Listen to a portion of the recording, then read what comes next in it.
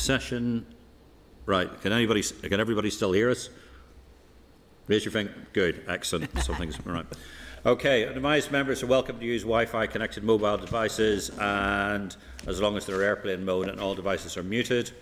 Gemma and Philip are sort of joining us remotely. Assembly broadcasting will keep all members in the spotlight for all agenda items, as we hope. Members, are we content to proceed through the agenda? Right. The first item I would wish to raise is I would like, on behalf of the committee, to express our condolences to Melissa McHugh, a member of our committee, on the death of his mother. And I would like to formally, on behalf of this committee, to write to Melissa and his family and give him all our condolences and give him all our best wishes and thoughts and prayers as we go forward, if we were content to do that. Are we so agreed? Agreed. Agreed. Thank you very much indeed. Obviously, there's been no apologies have been received, but our Philip or Gemma, I would assume that Melissa is not going to be with us. But have any of you been given approval for his vote? They stopped. Yeah, yes, sorry. Melissa has asked me to pass on his apologies, and Gemma will vote on his behalf should the need arise. Okay, so noted. He didn't trust me. Don't blame him. Move on to any declarations of interest. Any declarations of interests? Draft minutes of proceedings. Inform members of draft meetings of the minute on the 13th of January are page 6. Peter advises me there was a typographical error. It should be Lindsay, as in L-I-S-N-E-Y, Chartered Surveyors rather than Lindsay. Are we content to amend this in the draft minutes? Great. Are we content for the minutes to be published on the website? Great. Yep.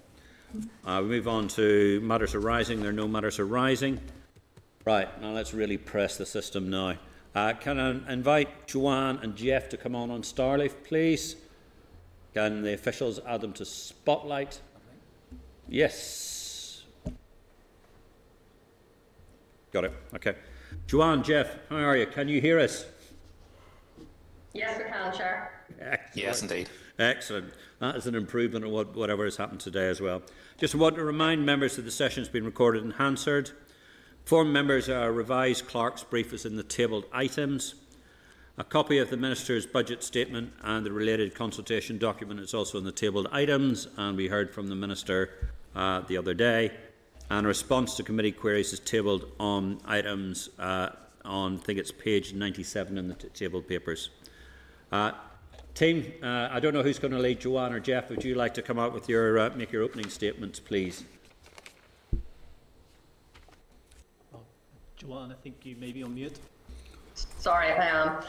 Yes, thank you, Chair. I'm going to lead, and Jeff will jump in as necessary, particularly on the figure side of things. I'd just like to thank you for the opportunity to brief the committee on the draft budget 21-22. As you'll be aware, the Executive cannot set its budget without a funding envelope being set by HM Treasury in the spending review. The spending review outcome was unfortunately not announced until the 25th of November, and it only provides for a single-year budget. Excluding the funding provided for COVID, the spending review outcome provided a broadly flat cash position for normal departmental spending, once one-off funding for public services provided in 2021 had been factored in. In terms of percentage changes, from 2021. Joanne, just because we know each other fairly well now, so I hope you don't mind as we interject as we go through, just to keep the thing flowing. Not at all. But the Minister was saying it was a flat cash budget, but there were already uplifts in the budget from last year that have come through. So we're not dealing with a flat cash situation, are we? We're moving forward. We really are dealing with a near enough flat cash situation. What happened was in 2021, we received one-off funding from the NDNA agreement, which was used to meet sort of ongoing departmental pressures. Because the funding was only there for the 1 year, that was removed in 21-22, which means that offset any increases we got in the spending review. So in effect, on Resource DEL, our core DEL funding, excluding COVID and any sort of financial packages, only had a very slight increase of 0.3%. I think it's about 50 million above the position the previous year. So it really is for Resource DEL flat cash. There was a 6.5% increase in conventional capital funding between the years, and a 6.2% decrease in financial transactions capital. Okay, thanks. Okay, so just then to give a little bit more background in the budget. So on the resource budget side, as I said, the outcome reflects effectively flatlining our 2021 budget position. And that is for departments as well as the overall block position. So with increased demands in public services and taking account of inflation, it's going to be a challenge to deliver existing services at their current levels, something that the Minister referred to in his statement. However, the Executive has chosen to freeze the regional rate for both domestic and non-domestic customers in light of the impact of COVID-19 on both households and businesses. You may have noticed in the statement, the Assembly, the Minister also called on councils to consider taking the same approach when setting their district rate. Of course, we have no control over how councils set that district rate. With the little additional funding that's available, the Executive prioritised allocations to provide key funding to continue welfare mitigations, provide for agenda for change pay and special education needs. In terms of the capital budget, the draft budget sets out some 1.75 billion of capital spending and will help to deliver in the Executive's flagship projects, including the A5, the A6, as well as the new Mother and Children's Hospital. The capital allocations will enable investment in our infrastructure while supporting the construction sector. Just to go back to the Yep. to the Mother and Children's bill. That bill's already started, so a lot of that's already been profiled. So how much of that is additional profiling, or is that just a continuation of the profiling from the previous budget? It would be a continuation of the numbers that were in the previous budget. So really it's just continuing that project and ensuring it can be completed. And that is due also to the cost overruns and the overruns that have been in the project? Well, Jeff may have more details on the actual figures underpinning it, but we would, capital projects run over a number of years, and we would expect to put funding in for those flagships over that period. So it is that normal profile. There may be something in that if the costs have increased. I don't actually just have the figures with me on that. Yeah, and that's the A5 bit is our contribution, but doesn't include the contribution from the Republic of Ireland, any of their 75 million or so that they've pledged over the last sort of decade, which we haven't seen any of yet. Jeff will correct me if I'm wrong, but I think we have factored in some of their contribution, but what we're reflecting is the net position here. So it is net of that, any contribution from the Republic. Okay. Thanks. Yes, that's correct. Okay, Chair, I continue then just a bit on the COVID funding. So that sort of reflected our normal day-to-day resource and capital bill position. Turning to COVID, spending review provided 538.2 million of resource funding for COVID support in 21-22 and a small amount of capital. This compares to the 3 billion we've got in the current financial year. The Executive, in its draft budget, the Executive allocated 380 million of this to health, 30.6 million to Department for Education to support families in low incomes through holiday hunger payments, and 0.7 million to Department for Economy for higher education places following the uncertainty that surrounded the A-level results earlier in the summer. This leaves 126.9 million available for further consideration as part of the final budget. And I think it's important to say that that's held back for the final budget, so as we can consider how things are developing in terms of COVID.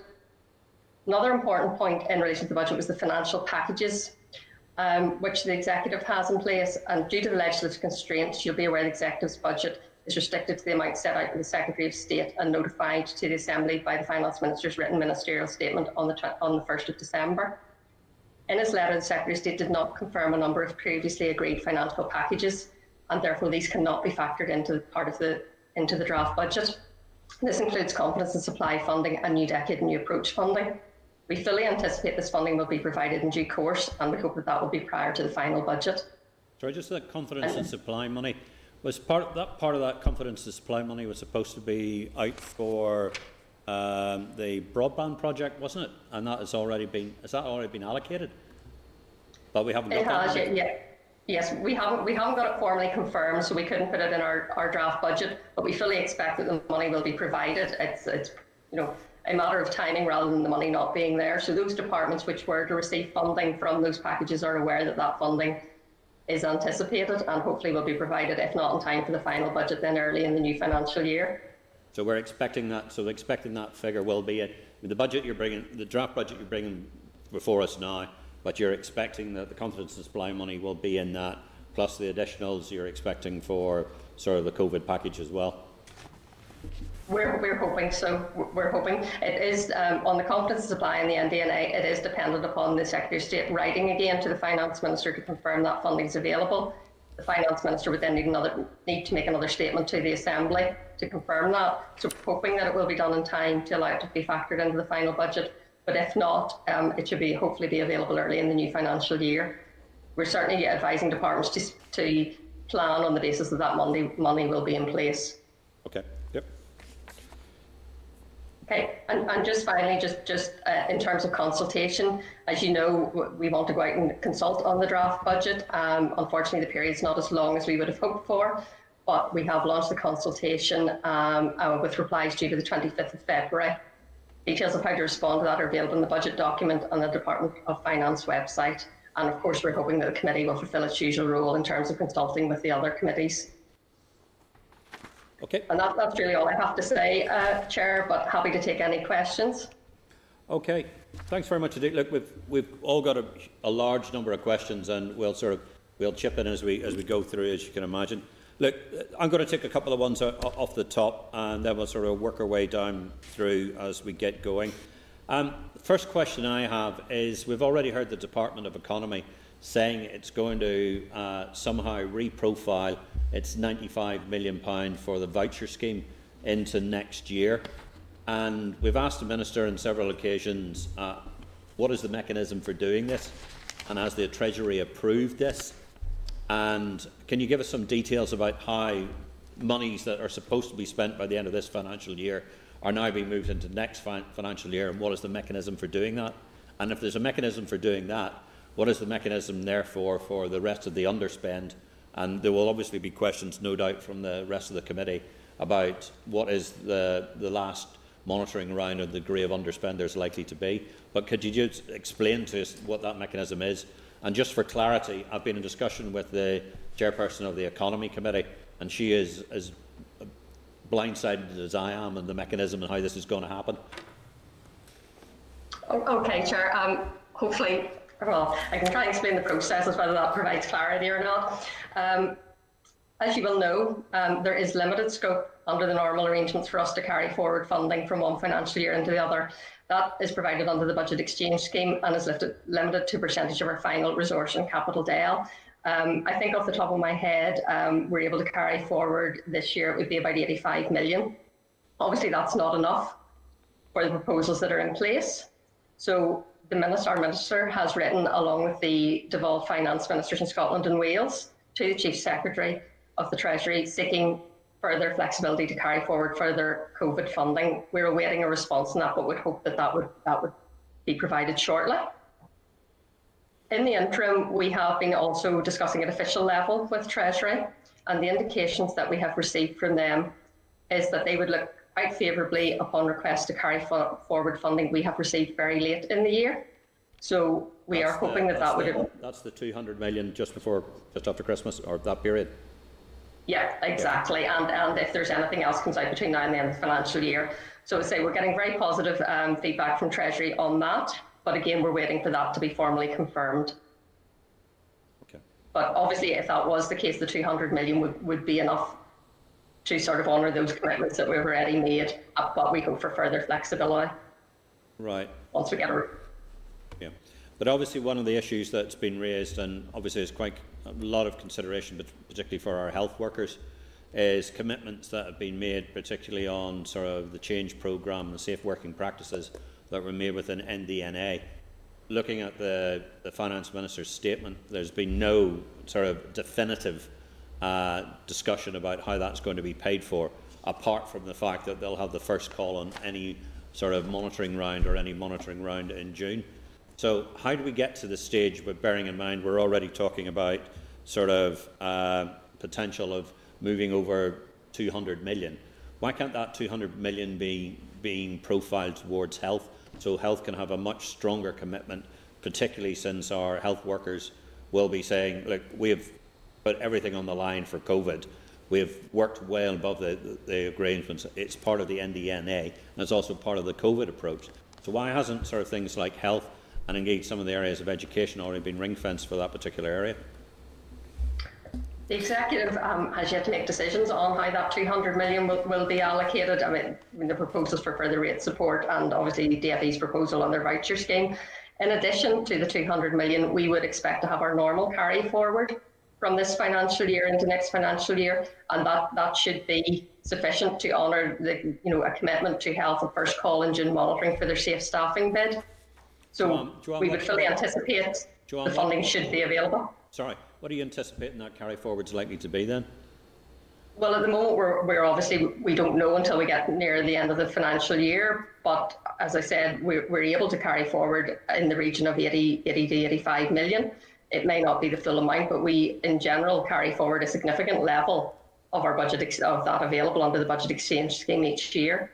So we don't have the definitive figures. Obviously, departments are still working towards the end of the financial year, and it's early days yet to say what that will be, but we fully anticipate that it will be sufficient to cover those commitments that have been given. Okay, thanks. And look, the final one before opening up to the rest of the team is on the victims' pension payments. We've had figures bandied around all over the place from 800 million, but I think the Justice Minister, and I will be careful of this because I haven't seen actually the Hansard transcript or the rest of it, but said in her own committee she expected it to be somewhere closer to about 120 million. There's a huge delta difference between 800 million and 120 million. And if we look over a 10-year period, if it's 120 million and that works out at, this year would be a higher figure, but would probably be baselined about 10 million each. So what figure are you actually working to for that process? Because, look, we've got to have some sort of definitive figure on this, because it is something that we're committed to legally, but if it's in the realms of the 120 million over 10 years, it's something we should be progressing fairly rapidly. So, can you give us an idea of what the figures are and where we are in actually bottoming that out? Right. I don't have a definitive figure for it over the full lifetime of the scheme. The Executive Office are currently working on refining the costings on that. Unfortunately, I hadn't heard the 120 million figure. I had heard in the region, a median figure was in the region of 400, but again, I couldn't stand over that. It's not my figure. In terms of planning purposes, the Executive Office did submit a bid in the budget, which was in the region of, I think, 21 million. For that, they also bid for the sort of preparation costs, and we have funded the preparation cost bid in full, which allows work on that to progress, and that allows time for the ongoing discussions which are happening with the UK government on the funding of the payments themselves. So they put in a bid for 21 million and the set-up costs as well? Yes. So we could be using the 21 million for paying the victims' pension now, or once it's agreed? Well, it's saying that they put in a bid for that. It wasn't allocated. What was allocated was the 6.7 for the preparation costs. As you'll be aware, we're firmly of the view that the UK government have a responsibility here, and discussions on that are ongoing with FM, DFM, the Justice Minister and the Finance Minister seeking to meet with the Secretary of State to discuss that. Okay, thanks. Jim? Minister, sorry. Yeah, thank you. Jim. So I noticed that the one department that's had a major hike in its resources is the Executive Office. What's that for? Jeff may have more detail over that than I do, but there are, as I say, there's the 6.7 in there for the preparation works for the victims' payments. There's funding in there for HIA. So all of those, and there's also funding in there for tackling paramilitary activity. Well, could you give us some breakdown of where this extra funding requirement, how it allocates between those? Yeah, 8 million for tackling paramilitary activity, which would be the executive's element of that funding. We're still waiting on confirmation from the NIO that they will provide the match funding necessary on that. And 6.7. Sorry, Joanne. That 8 million actually is allocated to DOJ. The TEO uplift. Oh, sorry. The TEO uplift is based on the 6.7 million in relation to victims and the 8.7. Yes. Yeah, thanks, Jeff. Sorry about that. And the 8.7 is for what? HIA. HIA. HIA. So we've had, on the victims' pension, we've had the Department of Justice nominated as the relevant department. So why has that still been channelled through TEO? Those are the arrangements that are in place. I think TEO is responsible for providing the funding to DOJ.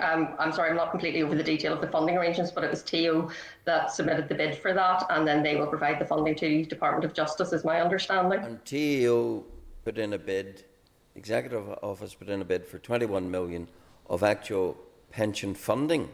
Is that right? I'm just trying to check the exact. 21 million was off the top of my head. I'll see if I have the exact funding, or perhaps Jeff has the exact figures from the bid. I'll see if I can find that. Sorry, it's the problem with not working with paper. You can never find the right electronic document. Yes, you are correct, Joanne. It was victims' payments, 21.6 million, a bid from TEO. And the Finance Minister rejected that. The executive rejected that. Sorry? Yeah, it's not so much the executive made the decisions on the overall allocation. It's not a case of rejecting bids, but looking at the overall funding that's available. And as I said, there are discussions ongoing with the Northern Ireland Office and the Secretary of State on that, and we're waiting for a meeting. I understand that, but I want to be absolutely clear. The Executive Office asked for 21 million to be able to pay pension funds, and through presumably a recommendation from the Department of Finance, that was rejected. Is that correct? Not entirely, not rejected as such. Correct. Departments identify their pressures as part of the budget process, and that was a pressure. It was supposed to have bid. It was a pressure identified by the Executive Office, but the Executive has agreed that there is a responsibility in the UK government to provide funding for this, and discussions are ongoing, and therefore the bid has been in some ways deferred until those discussions take place. So was that deferral on a recommendation from the Finance Minister? It was agreed by the Executive. No, that's not the question, Ms McBurney. I'm asking, was it on a recommendation by the Finance Minister? It was not a recommendation that the bid was deferred as such, as a recommendation on the overall budget position. And the resolution was, we're not going to pay it, even though the Executive Office had asked for it, because we want to put the pressure on the NIO. We're not in a position to actually make payments yet. We're in a position we are, Department of Justice and TEO are progressing the preparation costs, so there's no payments actually able to be made yet. Is the Secretary of State therefore correct when he rebukes your department for playing games over the victim's pension? I don't think it's appropriate for me to comment on the political aspects of it, but I don't think we're playing games. I accept that, and sort of we take that as well. But there is a question of clarity here, is that if that was the case, why did the TEO bid for 21.6 million, which monies, what I imagine were to go to the Department of Justice for paying out of this? Why did they bid for it in the first place when it's a joint office, if it was going to be rejected by the Department of Finance? I would like some clarity on that. Yeah, I think it's not so much a matter of bidding for the money as identifying that there's a pressure, and we recognise that victims' payments have to be made. Therefore, it's proper and correct to identify what those pressures are, so the Executive is fully informed would it not be of equally, potential issues. Sorry, Jeff, do you want to? Would it not be equally proper and correct, having identified that pressure, to then provide the money within the budget, given that the pawns in this are the innocent victims?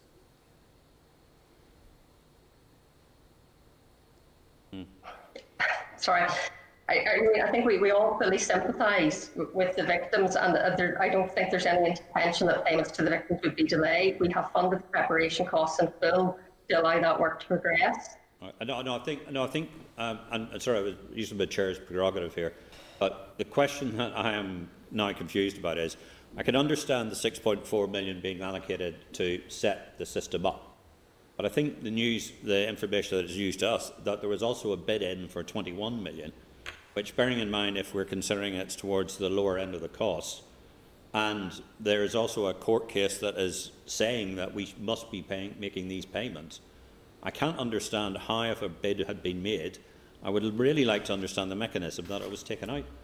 And maybe to move it on slightly, if you could do a bit more research on that and get back to us fairly urgently on that information. I think we would like to see that. Just before you move off. I think, sorry, if I can jump in, I think that's partly my fault for referring to bids as opposed to just simply departments identifying their pressures. What I'm referring to is bids were identified departments as part of an information gathering exercise, and PO simply submitted an estimate of what they thought the cost would be this year. It wasn't a direct bid as such. That's my sloppy terminology. And this is definitely and therefore it wasn't rejected as such. It's just there are discussions ongoing, and it hasn't been included in the draft budget.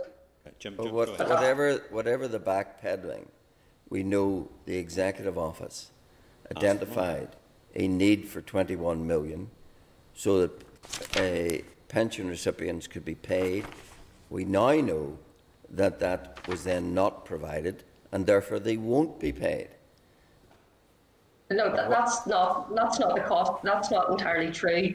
We're not at the point, as far as I'm aware, the Department of Justice are not at the point of making payments yet. The scheme hasn't opened yet. Yes. Once that scheme opens, there is, of course, the requirement for funding to be provided for it. Yes. In the interim, there are discussions ongoing at a political level with the UK government. Tell me this, as far as your department and your minister are concerned, is it now just a question of who pays, or is it still a question of who gets?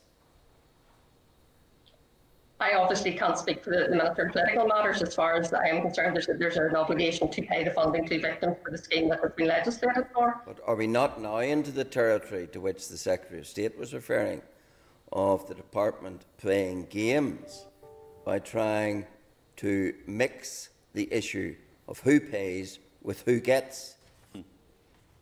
I honestly, again, can't comment on political aspects, but I don't think so. I don't think there's games playing around trying to get the UK government to uphold its own statement of funding policy, which does say that the department who introduces the policy pays for the policy.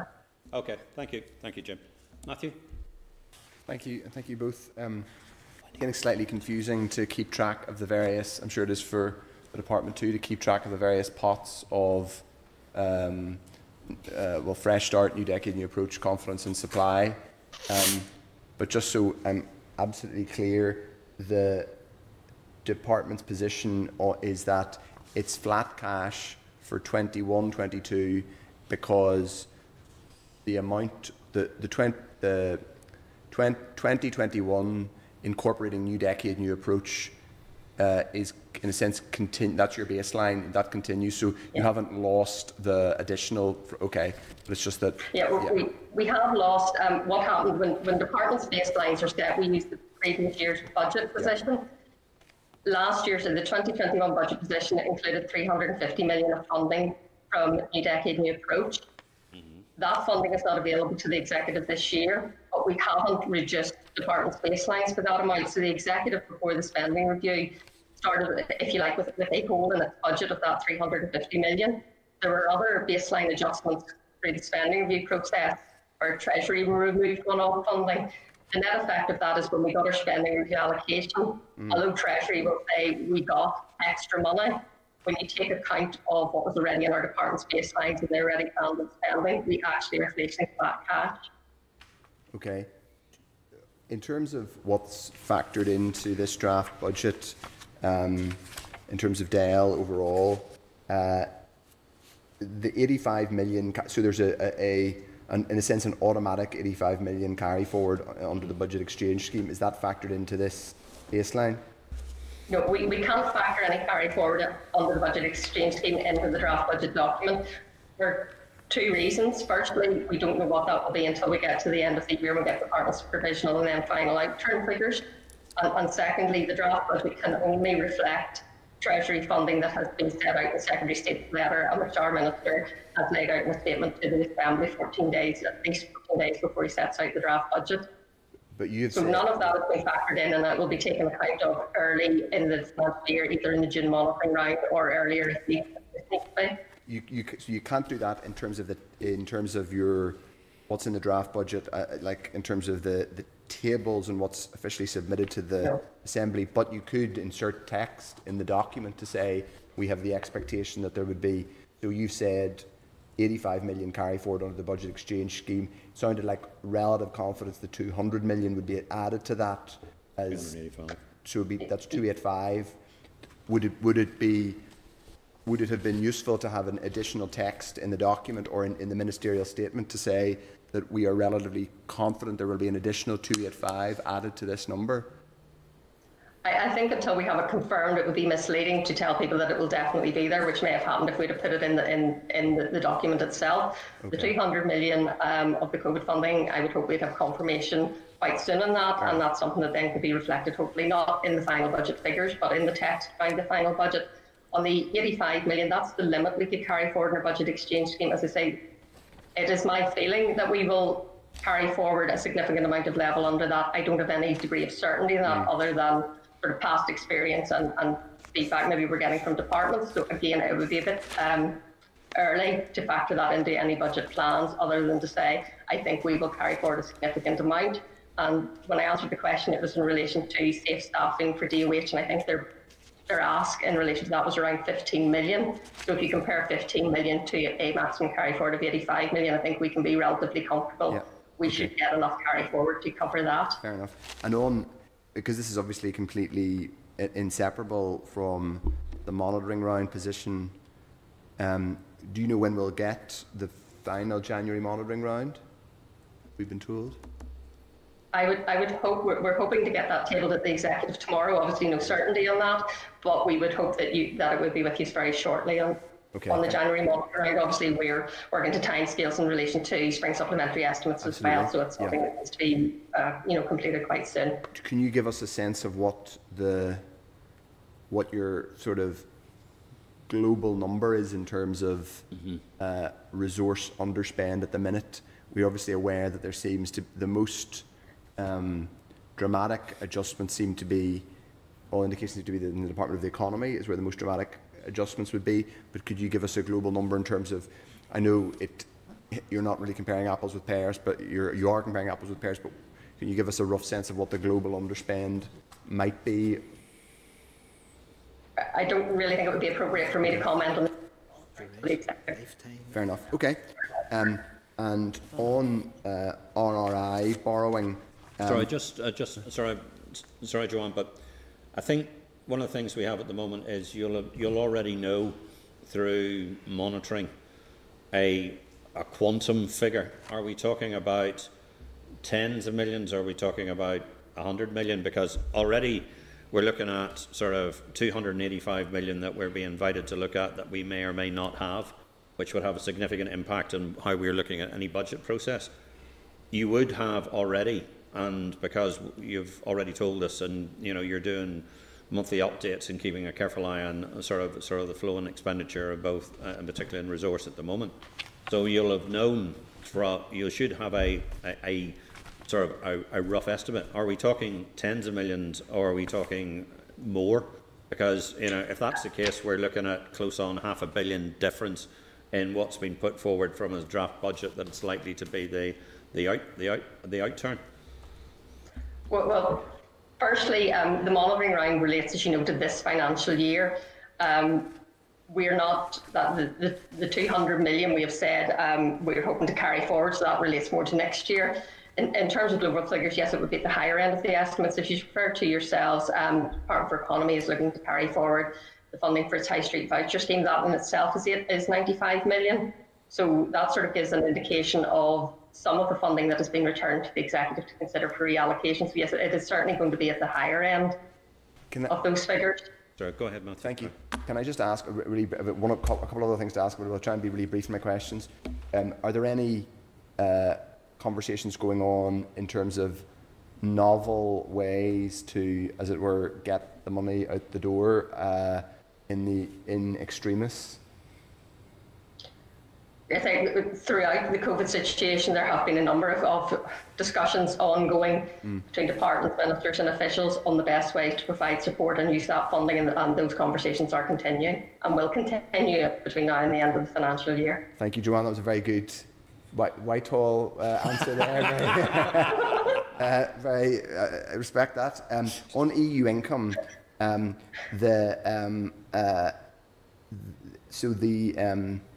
obviously CAP monies have been replaced by UK government monies, albeit we don't know what the UK government's long-term commitment to farm payments is. But there is lost structural funding. In a sense, in a sense that is being, so the flat cash position is in part a product of lost EU funding as well. Jeff will correct me if I'm wrong, but not really, because the EU funding would have come in as receipts, whereas we're looking at a net position. So yeah, there is a huge impact from that lost EU funding, and our minister and the other devolved ministers have made no secret of the fact they're not happy with the way the Shared Prosperity Fund is being managed, or is intended to be managed. So yes, there are huge impacts from that, but I don't think you could say there's a direct read across to the budget figures as such, because of the way EU income would score basically as a negative in our budget. Okay, right, yeah, that makes sense. But albeit it is worth saying that it scores as a negative, but you factor it into your spending plans. So because you know you're not going to have that receipt to score, it means you're going to allocate less money to departments. So it is reflected. Yeah, it's not a case of so much of allocating less money to departments. If we were getting EU funding in, departments would spend more, and that would be offset by a negative amount of the EU income. So in the figures that we show, you really wouldn't see it, because it would be a plus and a minus, which would cancel each other out. So it doesn't really show in our figures as such. But what it does mean is behind those figures, say for the Department for Economy, while we have a net figure for the Department of Economy there, if they were getting EU income, they would spend much more than that net figure. They're now not in that position to do so. So it impacts the spending plans of departments, but it doesn't directly sort of show itself in our figures as such. I know what you mean. Yeah, it does have an impact, but it doesn't. The way it counts is doesn't show clearly. My final question is just one another. Okay. One of the things we've been trying to bottom out is a figure from the Department of Economy that said that they're short of 45 million for Invest NI. Could you confirm that figure? Is that roughly the figure we're looking at? I honestly don't have those figures in front of me at the minute, but it's something we can look at and get back to you on. Okay, yes please. And then I'll turn over to others now, but my final question, unless I can squeeze back in at the end, is there's a certain amount of money that frustrates me in particular, which is 2.5 million that we spend every year on subsidising flights which have not existed in 3 years. Can I ask why the department doesn't ask the Treasury to discontinue this subsidy, given that, notwithstanding the fact that there have been no flights from Northern Ireland to North America or indeed anywhere else in Band 2 APD for the past 3 years? Even if there were, very few of them would have taken off in the past year because the aviation industry has collapsed. I'm just wondering, what's the disbenefit of going to the Treasury and saying, can we have a look at this again so we don't have to take 2 million out of the block grant every year for literally nothing? I mean, I think you make a fair point, and I think our Minister has went on the record, I may be wrong, but I think he's on the record to say he's happy to look at that, and I think that's something we can consider. Okay, thank you. Okay. Philip, can you hear us? Philip?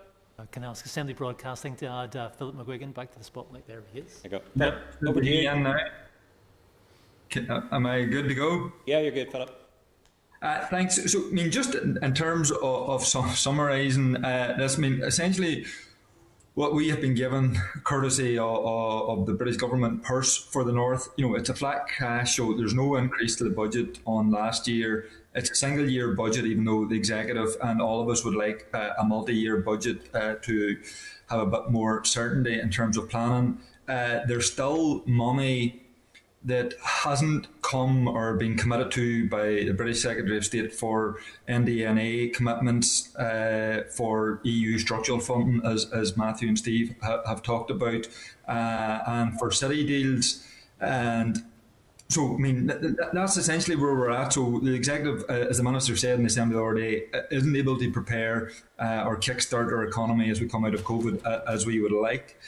So, I mean, on the back of that, I mean, can I just ask a number of questions? Because Matthew and Steve touched on EU structural fund. I mean, obviously, the British government had said that we wouldn't lose out funding as a result of leaving the EU, and already that has proven not to be the case. But I've seen figures. I mean, obviously, we've heard of the 45 million for the Department for Economy, but I think in either the Minister's statement the other day around the budget consultation, there was a figure of 69 million. So perhaps if I could get some clarity, is that 69 million in totality, or is that for the Department for the Economy, or what would be what's the impact across all the departments in terms of the loss of EU structural funding? And then secondly, and I know you did touch a bit on it, Joanne, in your introduction, just where are we exactly on discussions with the British Secretary of State on the NDA money, the confidence to supply money, the city deal money? When do we expect those talks to be concluded, and how positive do we expect the results to be of those talks? Okay. Taking your first question, you're absolutely right with your summary of what's in the draft budget and what's not. It was a very clear summary of that. In terms of the EU structural funds, my understanding, and Jeff might correct me if I'm wrong, is that the 69 million is the global figure for all departments, whereas the Department for Economy has identified 45 million, but we can correct that if I'm wrong, because I don't have the EU funding numbers in front of me. Sorry to interrupt, but so then the 69, where's the other 24 million from? I don't have the breakdown of the EU funding in front of me. Jeff may have, but he's not nodding at me. So one of the issues here is I think there's a broadly similar amount. I think maybe the Minister was talking about 69 million in terms of the EU protocol, which is a slightly different issue, and it's funding specifically for implementing the protocol, which we had requested 69 million for 21-22, and to date there's only been about 35.3 million of that has been agreed, so that might be where the 69 million is coming from. Okay. I think just taking out of that, I think if we undertake to come back to you with clearer figures on the EU side of things, it'll be helpful, since we don't have the definitive figures with us. On the NDNA, I mean, as I've said, Secretary of State has unfortunately not confirmed that funding in his letter to us in December when he confirmed it's getting the outcome. Discussions are ongoing. I don't have a firm date for when we'll have an answer for that. We would hope it would be in time for the final budget, but we certainly anticipate that the funding will be provided next year, with no reason to doubt that. It would just be good to get clarity on that sooner rather than later. Okay, and that there is affecting city deals and confidence and supply money as well then? It's the same issue? It's the same issue. It wasn't included in the Secretary of State's letter where he set out what our funding envelope was for this year, so we couldn't include it in the draft budget. But we don't think that means, we don't anticipate that means the funding can't be spent. It's a matter of getting that confirmation so that we can include it formally in our plans. Okay, and then just a couple of other very brief questions, Chair. How much money has been allocated in terms towards the competition of Casement Park, and will that project commence this year? And then just lastly, how much money has been allocated in the budget towards welfare mitigation? The Casement figure is, unless Jeff corrects me, 20 million capital, and I would like to think that means it will start this year, because otherwise the Department for Communities would not have submitted a bid for that amount. In terms of the welfare reform, we replaced the money that would have been in DSC's baseline for last year. Jeff will correct me if I'm wrong, I think that was about 41.8 million, and topped it up by a further 1 million. That's correct, yes. That's providing those mitigations at existing levels. It's not new mitigations, it's at existing levels. Sorry, I broke up there. I didn't quite get it. Was that 20 million for casement and 42.8 for welfare mitigation? Yes, that's right. Okay, Chair. Thank you. Thank you very much, Joanne. Okay, Gemma. Gemma on Spotlight, please. Starleaf. Starleaf, or whatever. Yeah, thank you. Thanks, Joanne. I have a couple of questions as well. Just obviously the timeline for the consultation for the budget is tight. What strategy is in place to ensure maximum input from interested sectors?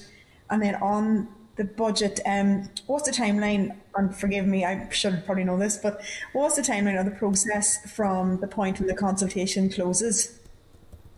Okay, well, consultation closes on the 25th of February, so obviously the budget document is out there and everyone is encouraged to provide responses to that. In addition to that, our team of Public Spending Directorate will do a number of consultation events with sectoral bodies such as NICFA. Jeff could actually provide probably the list of those to you. Might more clarity because my mind has went black. Jeff, do you want to run down some of the people that you'll be contacting and offering consultation events to?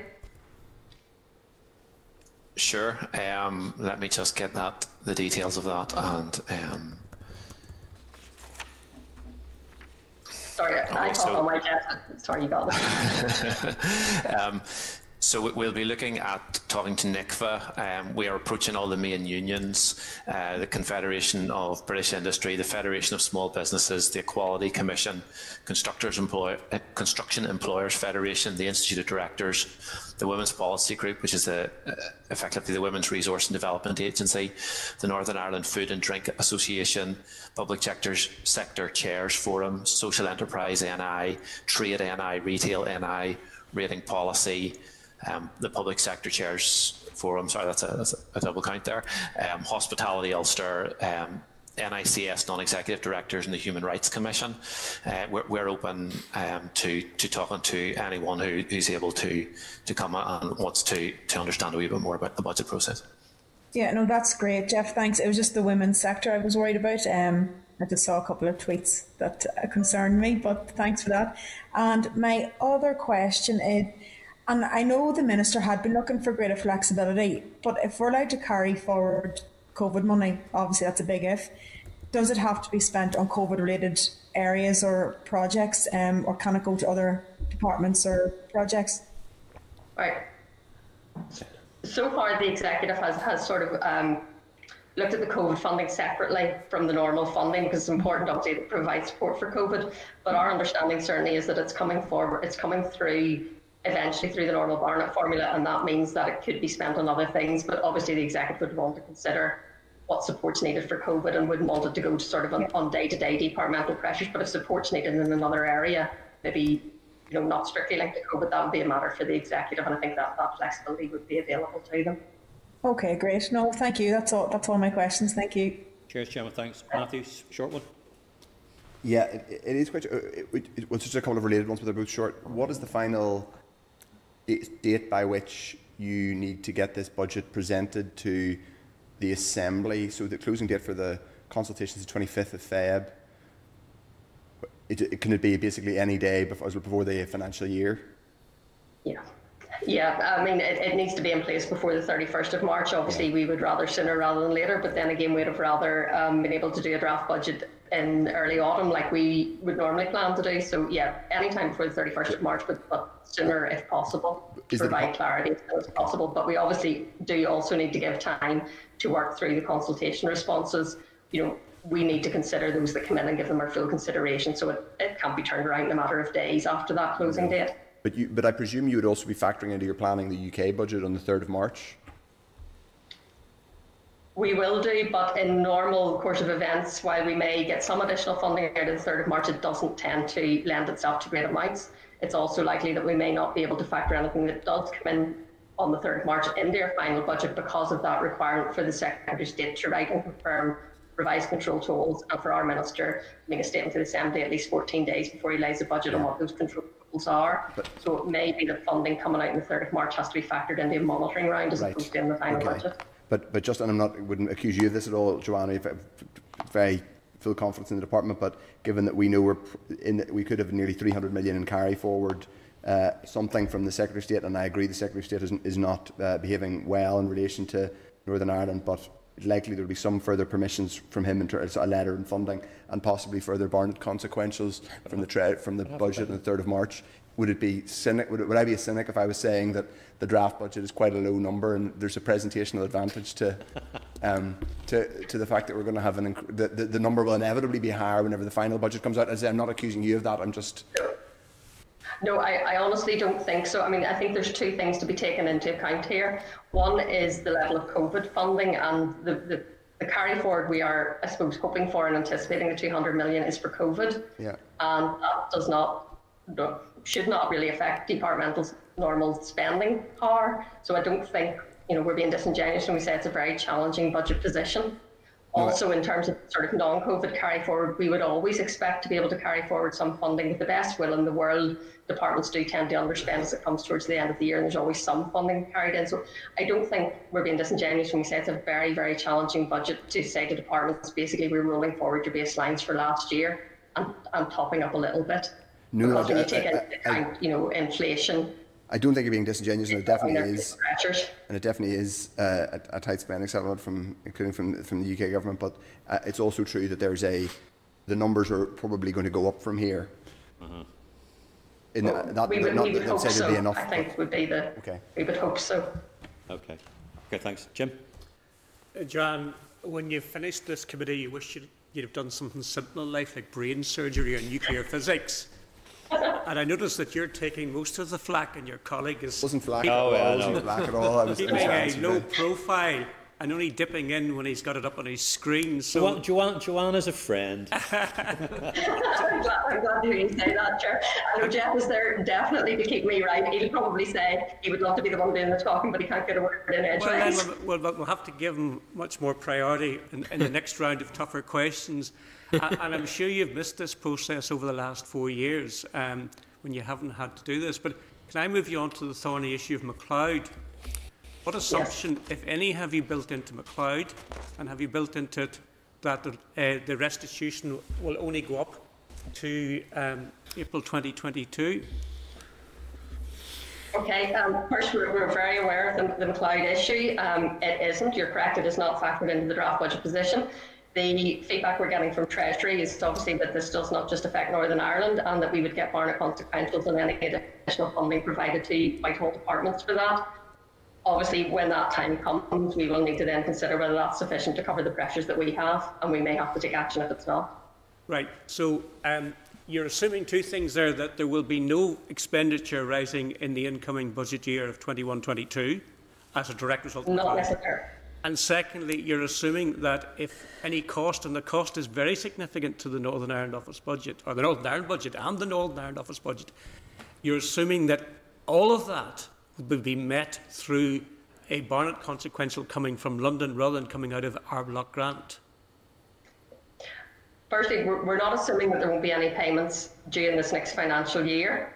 We haven't built it into the draft budget because at this point in time we wouldn't have a figure to build in, because we don't know whether the executive will be facing a pressure or whether the Barnett will be sufficient to cover that. Our hope, of course, would be that if it's on a sort of population share, that Barnett of the funding provided to Whitehall departments for the same issue would be sufficient. If it's not, then yes, that's something we will need to and the executive will need to consider. And you're all right, it has the potential to be a very significant pressure. But there's absolutely no way that if it was taken out of the Northern Ireland Office block grant, that could be done without knocking a major hole in that for 22-23. So I'm a wee bit worried that you don't seem to have had confirmation that in that year it'll be coming from Westminster rather than from the block grant. We have confirmation that we will get Barnett on Whitehall departments allocations.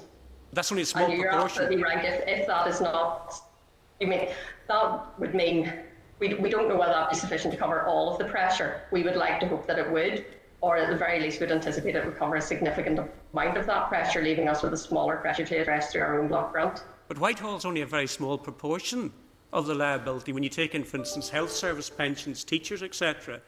I mean, the Whitehall would only cover MOD, NIO, and expenditure like that. It won't cover 82% of the budget. I mean, the liability will, if it falls on the block grant, 82% of it falls on our money, not Whitehall's. Well, Whitehall departments, I mean, I'm not a pensions expert, I'm not completely over the numbers. As I say, it hasn't been factored into the draft budget as yet, but I'm aware of the discussions with Treasury, and Whitehall departments will be facing those pressures. So we do need to do a bit of work to, I suppose, estimate what our pressure is and what that will be, what we could anticipate via Barnett, and we'll have those discussions with Treasury over the coming months. We'd need to. And there's also I think maybe to clarify here, if there are pressures on the health service in England pensions, we will get an equivalent amount through Barnett for our pressures here. So it's not just about the narrow area of Whitehall, it's about talking about all the GB departments, health, so on and so forth. So we would expect that number will be very close to covering the potential pressure here. Okay, and we have that tied down already. That's confirmed. At official level, Treasury have indicated that we will get Barnett, and that would be the way the Barnett formula would work. If a Whitehall department gets an additional allocation, we do get Barnett on it. We've no reason to doubt that. And Treasury officials, we have asked this specific question in relation to McLeod, and they've confirmed that Barnett will operate. Right. In writing, not on the back of a taxi in London, in writing, you've got confirmation that we're getting this. I have an email from Treasury that says that Barnett will apply in the case of additional funding from Treasury to English departments on MacLeod. Okay, well that's very good news.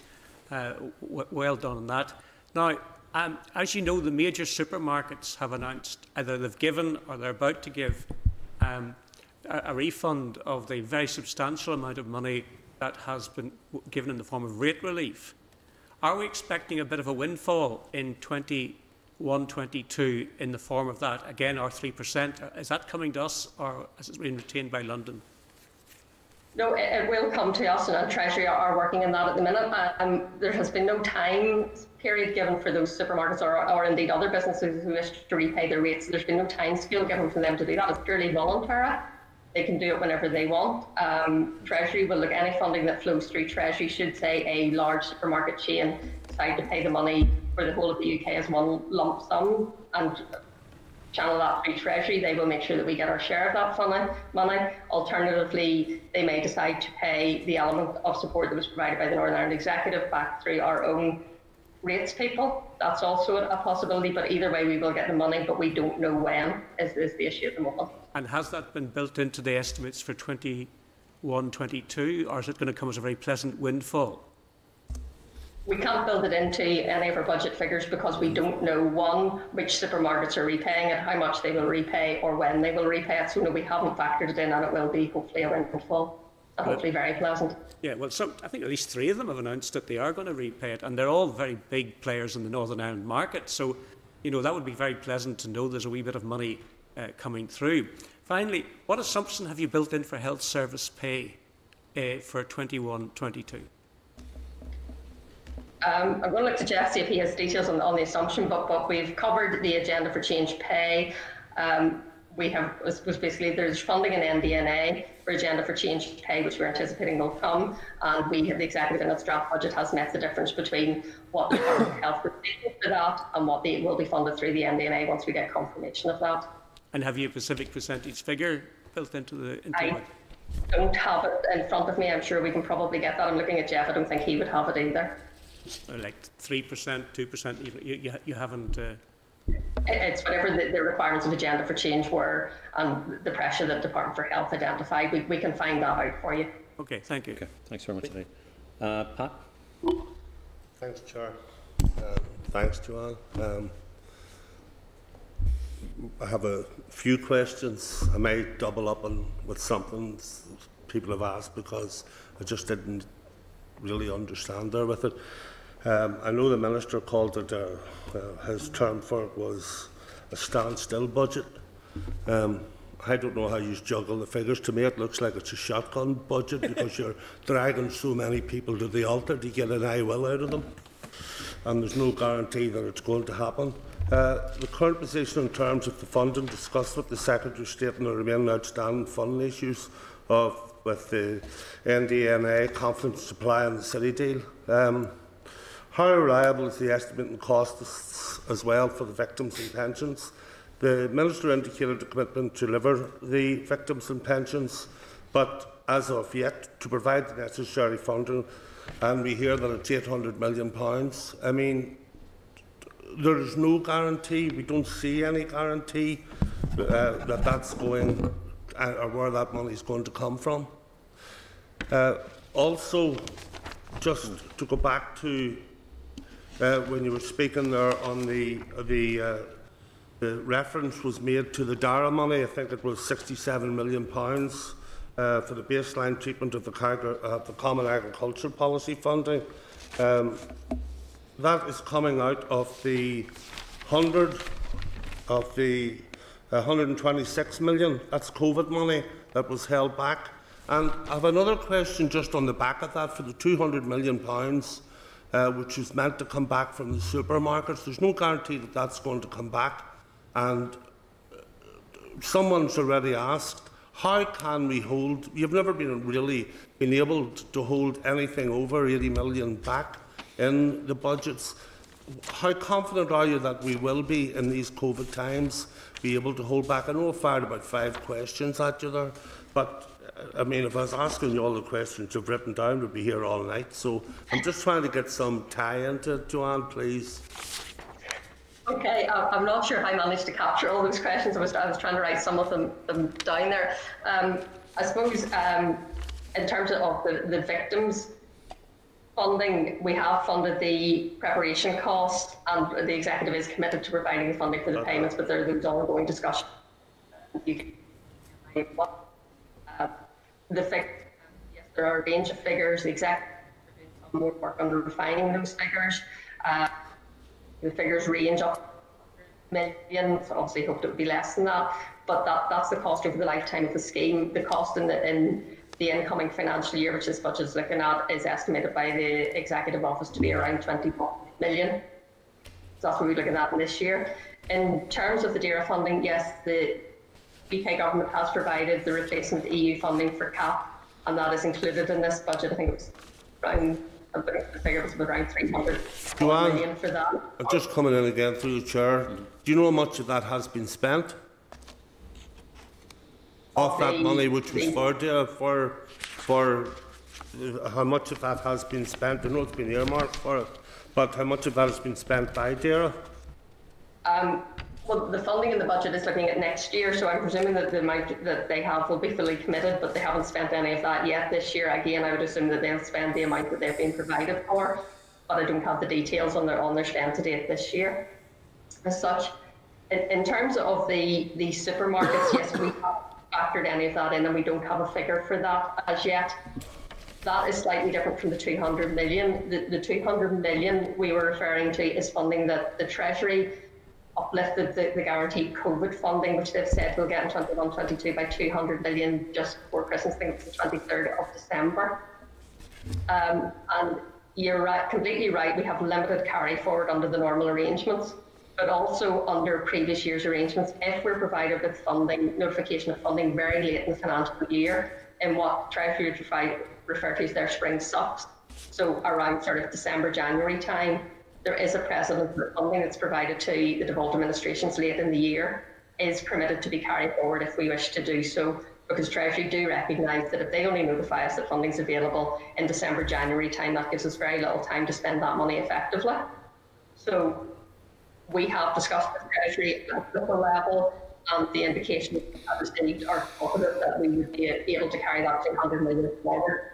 Finance Minister has written formally with the other devolved Finance Ministers to the Chief Secretary of the Treasury, giving formal confirmation that that 200 million and any funding received between now and the end of the financial year will be allowed to be carried forward. In addition, the devolved Finance Ministers are also seeking further flexibility to carry forward higher levels of funding if they choose to do so. And we still haven't got a response with the Secretary of the Treasury, not we're hoping that we'll get that within the next week.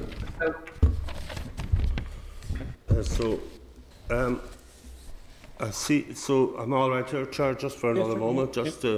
So thanks very much. But it still leaves me probably. I'm still have great difficulty in understanding how you can do the budget. I'm just using that from my own experience, you know, and how we budgeted within business, because it just leaves, there's so many holes and there's so many loose ends that I can see the difficulties in it. But the 92 million voucher scheme, is it likely to be delivered in 21-22? Is that money allowed to be carried over? Unspent cash from the COVID funding?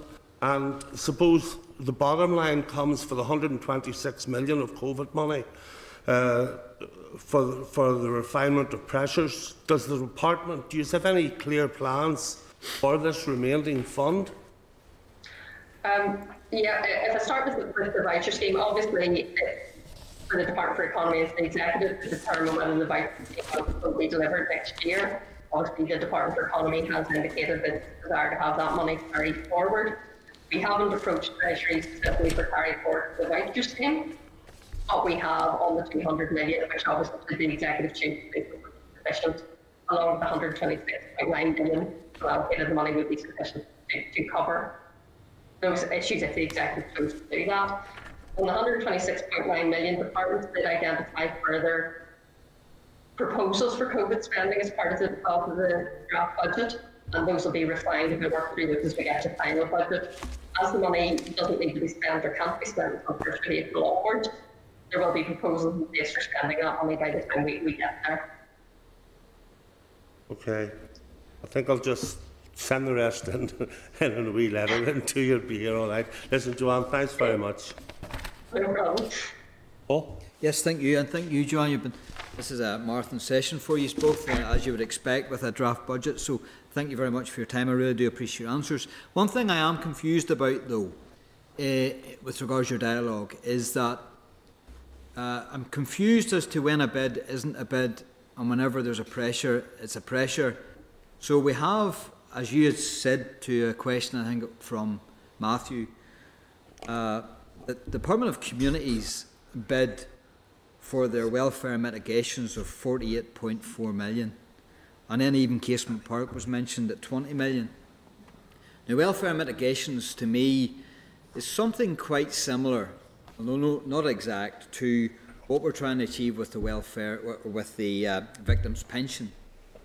People who have been grievously hurt and need support and help, and have had done so all their life and will continue for the rest of their lives.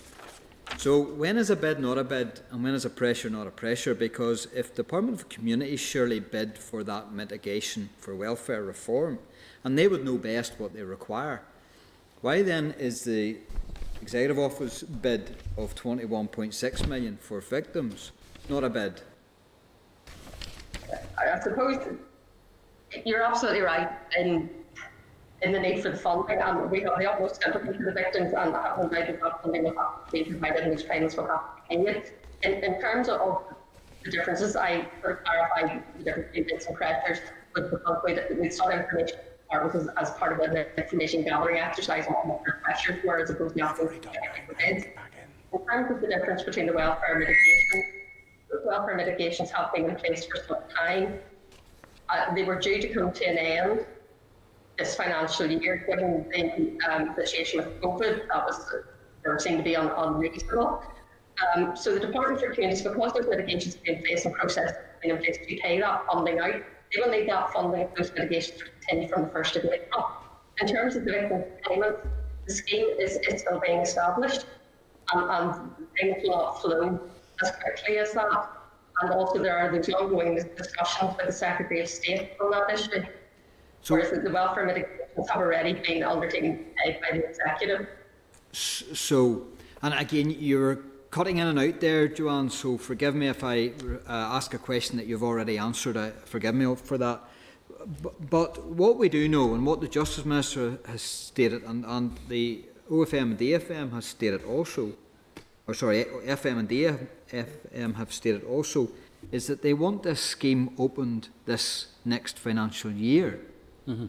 Now, notwithstanding the argument about who pays, surely if that has been a public utterance from more than one minister in an executive, surely we cannot fail these victims any longer. And surely then, because of that, we need to mitigate for that risk of failure by adding and accepting a bid or for money to be placed at the centre or to any department in order to fund that, notwithstanding an argument that we would have with the Secretary of State or with the government. Mm-hmm. Yeah, absolutely. There is a commitment to provide that those payments to the victims, and absolutely that should be done. In terms of funding, we have provided 6.7 million of cost to allow your progress on the scheme. So we're absolutely not holding anything up. That funding is provided as it was last year to allow that work, or this financial year to allow that work to continue. But that's a hollow. That's a hollow promise, because what you're doing there, you're using that money to build up the infrastructure and the staff and the setting, the equipment in order to administer the fund. But if there's nothing channeling through that infrastructure, well then it's not of any use. It just strikes me as being really bad form that these victims need so much assistance have been failed for so many years, but yet we now are holding out. What would have been wrong by adding in 21.6 million, adding it in, factoring it in to this draft budget, in the hope that that money would be drawn down to the victims, and if some sort of, and I accept it is a political decision, was made, or an agreement or arrangement was made with the government in order to either fund that in its totality or part fund it. But surely to hold off, it sounds and smacks and smells like brinkmanship, and ultimately the only people that will suffer are the people who have been suffering for years and years due to terrorism. Just to cut across there, this is new information that we've had today about this 21.6 million that was bid for by the TEO, as well as the 6.4 million. Again, because this is finance, I think that we need a degree of clarity to this, and I propose that we write to the TEO and to the Finance Minister for details of what was bid for and what was the intention of the bid of the TEO, because quite frankly I'm confused, because if it's a justice issue, why did Justice not bid for the 21.6? Why did the TEO bid for the 21.6 and the 6.4, and why had the bid been turned down? So I think as a committee I would like to see some clarity of that, if we are agreed. Are we agreed? Are we content? Yeah, and Joanne, I don't want to keep on sort of harking on at this, but it is new information for us to do that as well.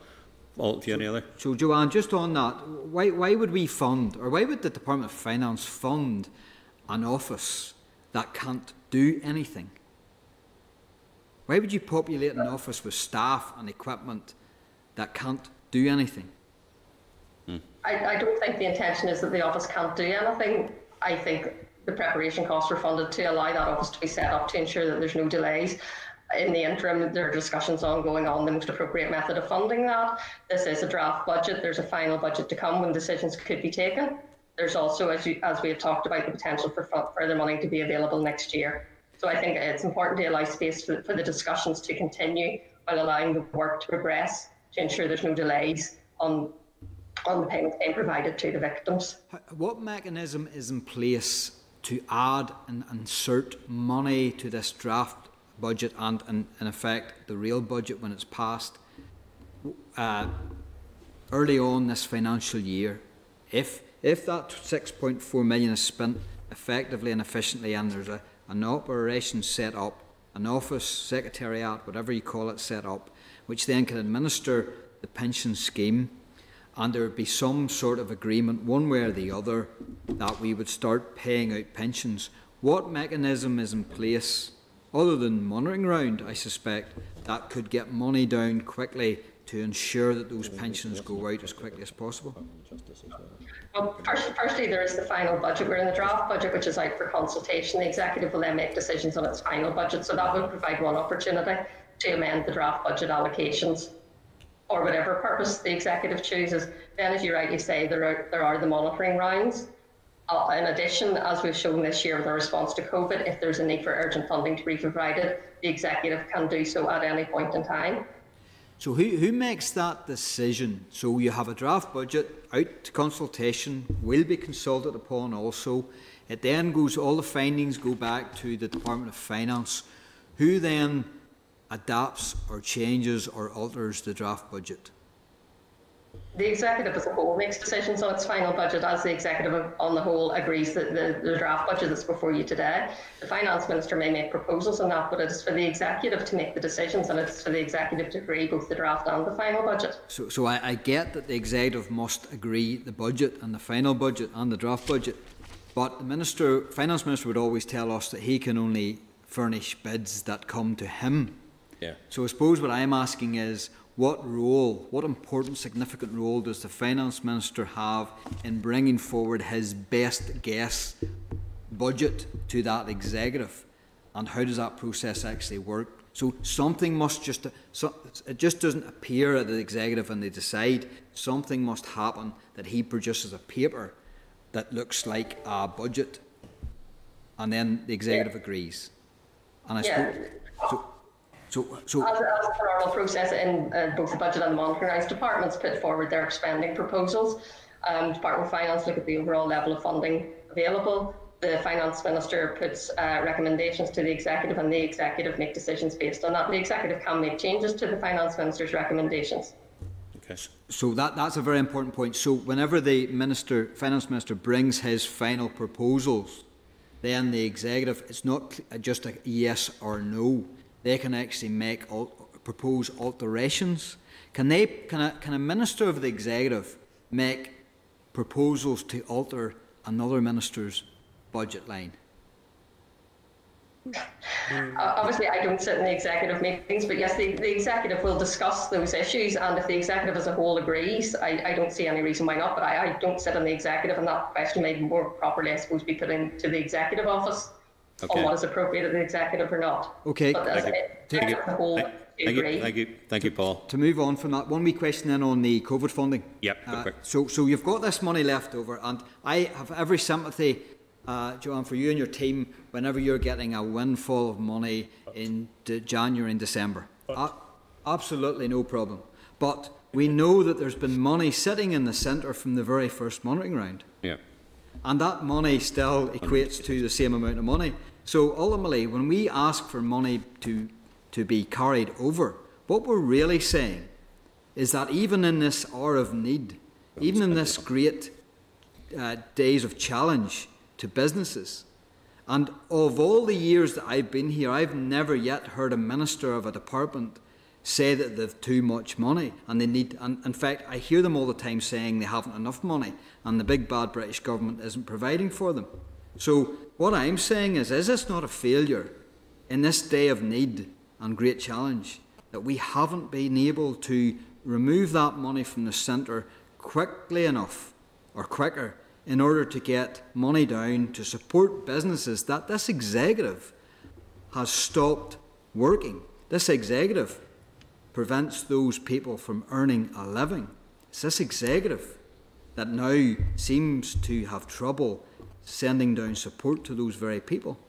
That's failure to me, surely. Sorry. Mr Deputy Chair, that was a short point and a political polemic as well, all added into one. I give you latitude as my able deputy to do that, but that's an unfair question for Joanne to answer. Okay. Jim, you wanted a very short one? Well, there's no answer to that. No.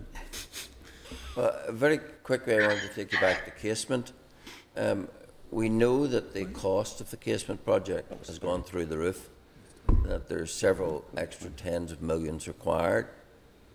Is all of that extra commitment coming from the taxpayer, or is the GAA going to increase its modest contribution? That would be a question for the Department for Communities. They're obviously in charge of the casement project. So at this point in time, the funding we have provided is, as to the best of my knowledge, within the original amount agreed for Casement Park. Anything beyond that, as I say, the discussions ongoing between the department and the GAA or for the Department for Communities to comment on. Okay. You know nothing about that? No, I'm not over the detail of that. I do know that the funding we have provided to date is within the overall limit agreed originally for the project. Okay. Thanks very much. Joanne, just one final thing before we let you go, and you'll be thinking quite glad of that and sort of giving yourself a very large, sort of hopefully duty-free scotch to be able to sort of deal with the pressures of this. But let's just to get it right. So the draft budget is 23 billion, 11.5 billion in resource, 1.6 billion in capital, and 0.7 in FTC. Correct? Yes, and there's 1.75 billion total in capital handed out because we have access on borrowing for that. Yeah. So, but we are also expecting, based on what the Minister has said, between NDNA, confidence and supply, city deals, an extra 164 million in resource and 90 million in capital. Yes, and that's right. We're also expecting to be able to carry over 200 million from COVID monies that we haven't been able to spend because that came in sort of at the end of the quarter. So that's an extra 454 million. So that's expected on top of what we're within the budget. Am I correct in that assessment? So that's an extra half a billion. Yeah, firstly, the 200 million has yet to be confirmed with Treasury, but yes, we're anticipating that. In terms of the NDNA, city deals, etc., yes, it's not reflected, you're completely correct, it's not reflected in the budget figures, but departments would anticipate that they're getting that funding. So, right, so the envelope we should be looking at is the 23 billion plus the 454 million. I wouldn't include the 200 million in the budget envelope as yet. That will come in year. So although we knew we're getting it, I wouldn't add it into the budget envelope. Well, we could profile that over sort of quarter one and quarter two, because if the suggestion is that particularly when we're looking sort of for pay awards for particular health service workers and the people who have been really put themselves on the line from COVID is to be met for in-year monitoring. So there must be an expectation that 454 million will profile over quarters one and quarter two. Well, I mean, the 200 million, we're anticipating that it will come in the new financial year. If Treasury do confirm, as we're expecting that we're able to carry that forward. So yes, it'll be over the next financial year, so over 21-22, and hopefully confirmed at the start of the year. Okay. And where does the 126 million that the Minister's talked about that he's keeping for extra COVID resource, where does that fit into all that? Well, that is available and isn't in the departmental figures in the draft budget, and that's something that the Executive will consider as they undertake their final budget deliberations. So that's 23 billion plus 454 plus 126. Sorry, in the figures there, because I think he maybe has them in front of him. Sorry, just to say that 126 is already included in the draft budget. It's just sitting centrally. It's not been allocated to department. So it's 23 billion plus 454, roughly. Yes, 11 billion of that is annually managed expenditure, which we have limited control over. But sort of just using my chief executive's chief financial officer's head, looking at the sort of the big picture stuff and the rest of it. Okay, listen, you've given us an enormous amount of food for thought, and I appreciate the length of time you've spent on the conversation. But we know each other well enough now that we can be open and frank in our conversations to be able to do that. Look, there are some issues that have arisen that we need to get some answers to, and maybe writing to the TEO and obviously to the Finance Minister about that as well. The next question is, obviously, because there's a significant amount of differentiation here between what's going to be the draft budget when the budget's due to go through, and bearing in mind the short consultation period of time, one of the things this committee will no doubt be asked to think about is accelerated passage. And bearing in mind that you're not expecting to spend some of the profiled money until later on in the year, the question about whether we grant accelerated passage is something we're going to have to take quite a lot of cognizance of as we are kept informed of how this process goes, because I am, to say the least, there is a lot of loose ends in this that need to be looked at, and we do need to scrutinise this very carefully. And I would also suggest that most of the other committees are going to have to spend quite a lot of time looking over this one with a fine-tooth comb, with the particular amount of monies that are involved in this as well. So I just wanted you to sort of raise that point with you, so there's no doubt about sort of particularly where my thinking is at the moment. But we'll discuss it with the rest of the committee as we go through. But I just wanted you to have that one in the back of your thought processes, because the chances of us rubber stamping this and going through, and looking very closely at my sort of able deputy who sits there, sort of you can already see his brains clicking over.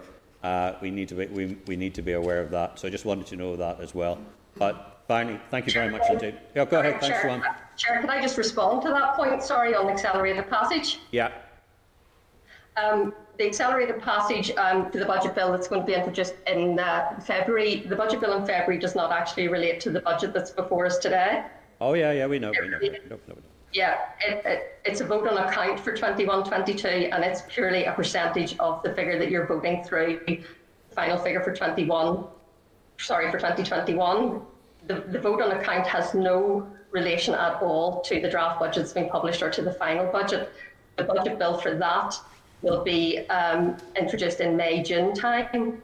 So it's just important to differentiate between those. Obviously, you will need time to consult fully on the budget 21-22, But we would hope that between this draft budget now, final budget in March, and then the budget bill relating to that being introduced in May and June, that there would be sufficient time for the committee to consult on that.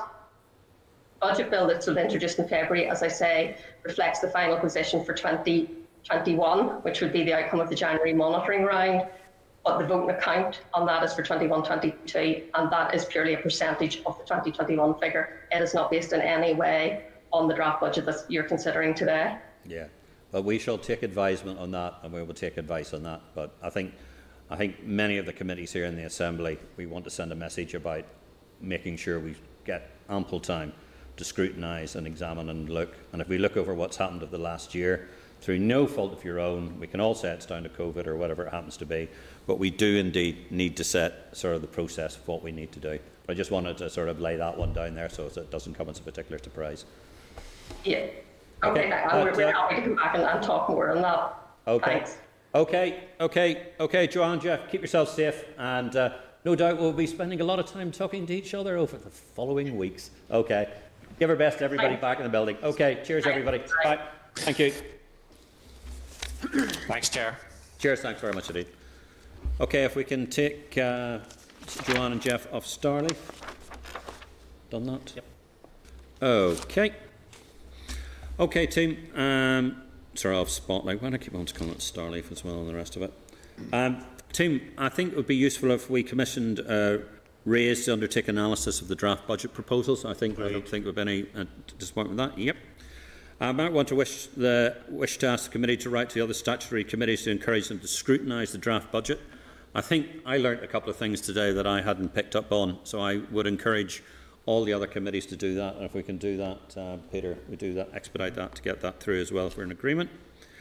And the same vein, the Finance Committee may also wish to schedule oral evidence in early February from the Department of Finance for the Finance divisions to scrutinise their own department of budget allocation. I think we're agreed in that. We might wish to ask the committee to write to key stakeholders seeking their views on the draft. There's a whole variety of stakeholders, but if anybody's got anybody in particular we would like to invite to become involved, but I would also, one of the lists that I've been given, I also like to invite the Northern Ireland Chamber of Commerce to be involved with that. We've got the CBI, FSB, Hospitality Ulster, Retail, NI, NICFA, First Division Association, NIPSA. Matthew, do you want Pivotal to respond on it because they've done some issues on it, or? I'm not sure Pivotal would. They've already made comment about budgets and process, so I just wonder. Why not? We're worth having them. Okay. I'm happy to second that. Gemma? Pauline Balik. Hello? No, you just looked as if you wanted to say something else. No. I'm just listening intently. Okay, cheers. Thanks very much indeed. I would like you to add the way of organisation on the pensions issue. Yes. They have been leading on that. Yeah. Okay. Are we still live? We out on the airway and people think yes. it's on us. Okay. Okay, if we move on to the next item on the agenda, item number 6, oral briefing from Raise on building regulations. Is Dan there? Can Dan come in on Spotlight? Yes. Hi, Dan. Yeah. Good to see you again.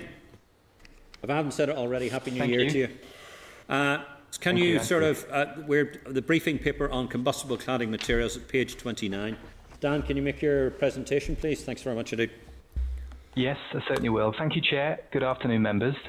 So I'm going to summarise for you this briefing paper, which seeks to compare the different ways in which England, Scotland and Wales have approached the issue of combustible cladding in high-rise buildings. Members will be able to find a copy of the paper on page 30 of the pack. Now, the first thing I should say is that, as members will no doubt appreciate, this is a highly technical issue, and the subject of fire safety is a broad and complex area. I'm certainly not, nor is anyone in the Research and Information Service, I think it's fair to say, an expert in these subjects. So while I've done my best to examine recent changes in legislation and guidance on combustible cladding, additional input will no doubt be required from the committee from expert witnesses, departmental officials and stakeholders in the field. So this paper seeks to provide a comparative overview of approaches taken to the banning of combustible material. Just a little bit of context, first of all. Members will be aware, of course, that a number of developments have occurred since the events at Grenfell Tower in June 2017, in which 72 people tragically lost their lives. The Phase 1 report from the Grenfell Tower inquiry found that the fire started on the 4th floor and rapidly spread throughout the building. The building was constructed of reinforced concrete with an external cladding system comprising insulation boards with aluminium composite material, or ACM, rain screen panels. The rain screen panels contain a polyethylene core, and polyethylene is a highly combustible substance. The material from which most of the insulation boards were made, polyisocyanurate foam, is also combustible. And the inquiry concluded that the main reason for the spread of the fire was the ACM cladding used on the exterior of the building and the insulation boards to which they adhered. Since the events at Grenfell Tower, the UK government and various of the devolved administrations have sought to change building regulations and associated guidance to ban the use of combustible materials in the cladding of high-rise buildings. But they have taken slightly different approaches. In simple terms, England and Wales have banned combustible cladding entirely, while Scotland has taken a different approach. And members may find it useful to refer to page 38 of the pack, on which they'll find a table which simply compares across those jurisdictions. I'll go into a little bit more detail now, and I'll start with England. So following the Hackett Review, the UK government introduced a ban on combustible materials for England in December 2018. More precisely, this means that materials which become part of an external wall, or what's called a specified attachment, must be of either European classification, or Euroclass A1, or Euroclass A2, and if they are, they must be either S1 or D0. And I'll go into what those terms mean in just a moment. The ban applies to buildings over 18 metres above ground level, which contain one or more dwellings, contain an institution, including residential schools, care homes and hospitals, sheltered accommodation and student residences, or which contain a room for residential purposes, but it doesn't include a room in a hostel, hotel, or a boarding house. So what do these terms mean? Well, European classification A1 means that it simply will not contribute in any stage of the fire, including the fully developed fire. Class A2 means that it will not significantly contribute to the fire load and fire growth in a fully developed fire. But only S1 and D0 will qualify. The classification S refers to the term smoke. So S1 means that the cladding will contribute weak or no smoke. S2, which means medium smoke, or S3, if it produces high smoke, are not allowed. D refers to dripping. So D0 means that the cladding will produce no dripping at all when tested. D1, which is slow dripping, or D2, which is high dripping, are also now banned in England. One other difference which has been made in England relates to the issue of desktop tests, sometimes referred to as assessments in lieu of test. And this is where the results of a test for one set of materials can be transferred across to a slightly different set of materials if an expert judges that to be sufficiently robust. That used to be permissible, but in England this practice has now also been banned, except in very limited circumstances. So I'll briefly describe the approach taken in Wales now. Now in Wales, the Building Amendment Wales Regulations 2019 came into force on the 13th of January 2020. And similar to the approach taken in England, these regulations ban the use of combustible materials in cladding systems. The ban applies to the complete wall assembly and certain attachments to the external wall, including balconies and solar panels. All materials which become part of an external wall must be, and this is identical to England, Euroclass A2, S1, D0, or Class A1. Now the changes to regulation in Wales, as I said, are very similar to those introduced in England. There's just one difference evident. In England, what they mean by a specified attachment means a balcony or a solar panel attached to an external wall. In Wales, they've added a device for reducing heat gain. In other words, some kind of a sunshade is also added. Now in Scotland, a somewhat different approach has been taken to the issue of flammable cladding. There is no outright ban on the use of combustible cladding in high-rise buildings. The technical handbook, which was updated in October 2019, states that insulation and cladding materials on the outside of buildings should be either non-combustible, that means Euroclass A1 or A2, similar to England and Wales, or if the system incorporates combustible materials, the facade system should undergo what's called a BS 8414 test. So this means that materials must either be non-combustible in themselves, or combustible materials can be used as long as the system as a whole has been tested and shown to be safe using a BS 8414 test. So this approach is not the same as the one that's now been adopted in England and Wales, where any components of the cladding or insulation materials must be of a non-flammable type. So what is a BS 8414 test?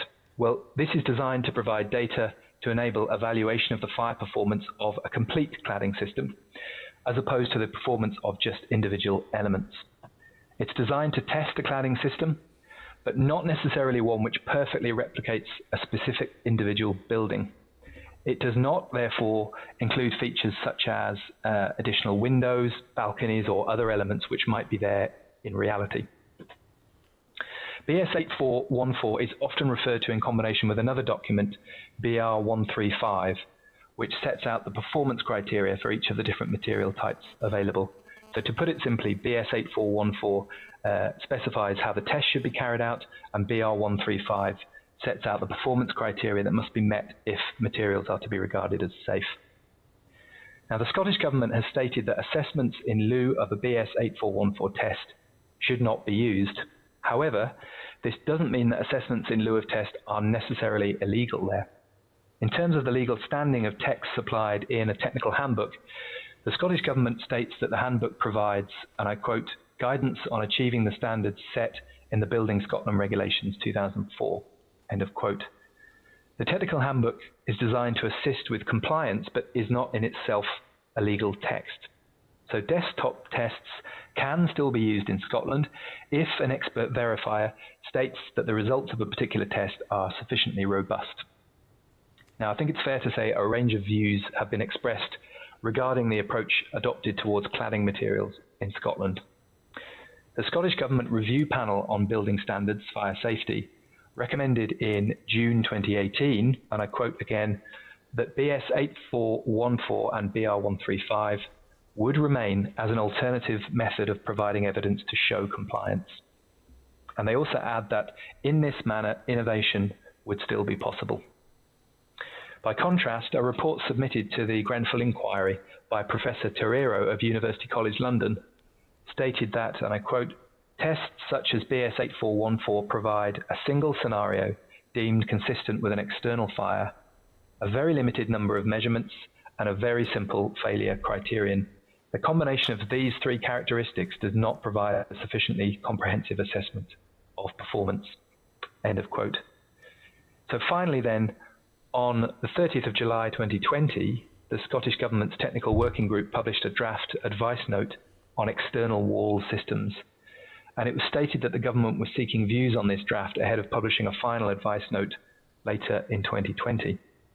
The draft states that the BS 8414 test can continue to be used as a means of testing the safety of an external cladding system, even where that system contains materials which do not conform to European classification A1 or A2. And at this point in time, we still don't know the final outcome of that consultation. So thank you, Chair. That concludes my summary of this paper. Be happy to take any questions that the committee might have, but as I said earlier, given the highly technical nature of the subject matter, I may not be able to provide answers in every case. Okay, Dan, thanks very much indeed. Jim?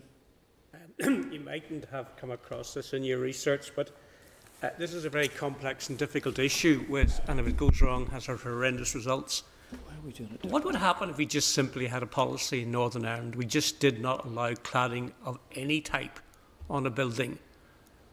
In your research, did that indicate would it have any detrimental effect in this part of the UK? Because we've had conflicting arguments from all sides as to what's safe and which isn't, and what type of tests are acceptable and which are not. And you've outlined very clearly some of the complexities of that. But given the fact that very few of our buildings have this type of cladding anyhow, what would be wrong in simply saying, for clarity and safety, we just don't have any cladding? Well, that's probably something that departmental officials will be be better answering. But I mean, the arguments in favour of safe cladding put forward are often things like it does reduce water penetration. Cladding can improve insulation. There are clearly properties which have led developers to use cladding, but really that's probably a policy decision that probably departmental officials will be better advising on. Yeah, except I just thought that you might have seen something as you were doing your research which would have helped expand on that argument, but thank you anyhow. Yeah. Dan, just in your research, and thank you very much indeed, and I know sometimes you're asked to research things within RAISE and it seems to be quite a broad remit, and this one's very particularly technical in nature. But anywhere in your search of the literature and the rest of it, it's very obvious that in England and Wales they've decided they're banning the use of combustible materials in cladding systems, full stop, because they do not believe that the risk is acceptable. I'm not seeing that from Scotland, but because it's an ongoing discussion in Scotland, you can see that potentially there's a direction of travel going there. Yet we're being invited in some respects to follow the classifications and the standards of the material, which would say that it's non-combustible, but we're not making a recommendation of not putting in non-combustible materials. Is there any reason why we're, this is the thing that's puzzled me all the way through, why we're taking a separate route to England and Wales, who obviously use much more of this stuff and build many more buildings than we do? Have you seen anything in the literature that refers to why we'd be taking a particular separatist route? I haven't, I'm afraid, Chair. No, I haven't. Again, I think probably departmental officials will be best describing in detail why this particular recommendation has been made for Northern Ireland. But that's not something I've come across in the literature, no. I know, Dan, it's not a fair question, but put it this way, if it was me and I was building with the evidence I have in front of me now, and if I was building a new property, I would make very sure I was using the English and Welsh rules and not the others. Again, is there any indication from any of the sort of the material you've looked at all? Have there been any concerns raised, apart from the manufacturers of this, about implications of going for non-combustible material in Northern Ireland? I think it's fair to say, and the Scottish Parliament Local Government and Communities Committee have been looking into this issue for almost 3 years now, and you will sometimes see the argument given that being able to incorporate materials which are not strictly non-combustible but can be shown to be non-combustible as part of a system allows for innovation and allows for new and innovative materials to be used. That argument sometimes seems to be made, could probably be better made by those who have advocated it, and the Scottish Government, their review panel certainly made that argument that innovation is something technologically that should still be allowed by the overall system. But that seems to be, I think, the one argument for sometimes incorporating materials which don't necessarily conform to A1 or A2. Okay, thanks, Dan. Dan, thank you very much indeed. Team, have we had other questions? Oh, sorry. Philip? I was going to ask Assembly Broadcasting to add Philip McGuigan back to the spotlight. Thank you. Go ahead, Philip. Thanks, Chair. Thanks, Dan. Dan, and this is probably our fault, Dan, in terms of asking for the research. But I mean, I think it would have been useful to have given us a fuller picture, maybe to have some comparison with the South as well, just given the crossover of the construction firms and the manufacturer across this island, and B, the prevalence of people and builders north travelling south and vice versa. So, I mean, I know it isn't included in your research, but perhaps you would have some knowledge of just exactly where the South sits with regard to these regulations. Yeah, I am aware that they appointed a fire safety task force, which reported, I think, in August 2018. I mean, I'd be very happy to go away and have a look at that and report back to the committee. As I recall, the focus of that task force, I think, was really on the condition of current buildings and the extent to which the cladding may need to be inspected, tested further, and some kind of redress put in place. I'm not aware that changes have been made to building regulations, but I'm happy to go away and check that and come back. Okay. I through the chair, I think that might be worth just having a wee addendum to the paper that Dan has already produced. Yeah, Philip, I'm more than happy to do that. Memory serves me correct, there was an issue in Dublin with some buildings that had to be condemned due to cladding issues and fire safety issues. And I think there were parallels with potential discussions about what was going on with Grenfell as well. So I think with the committee's approval, looking around, I think we've got it.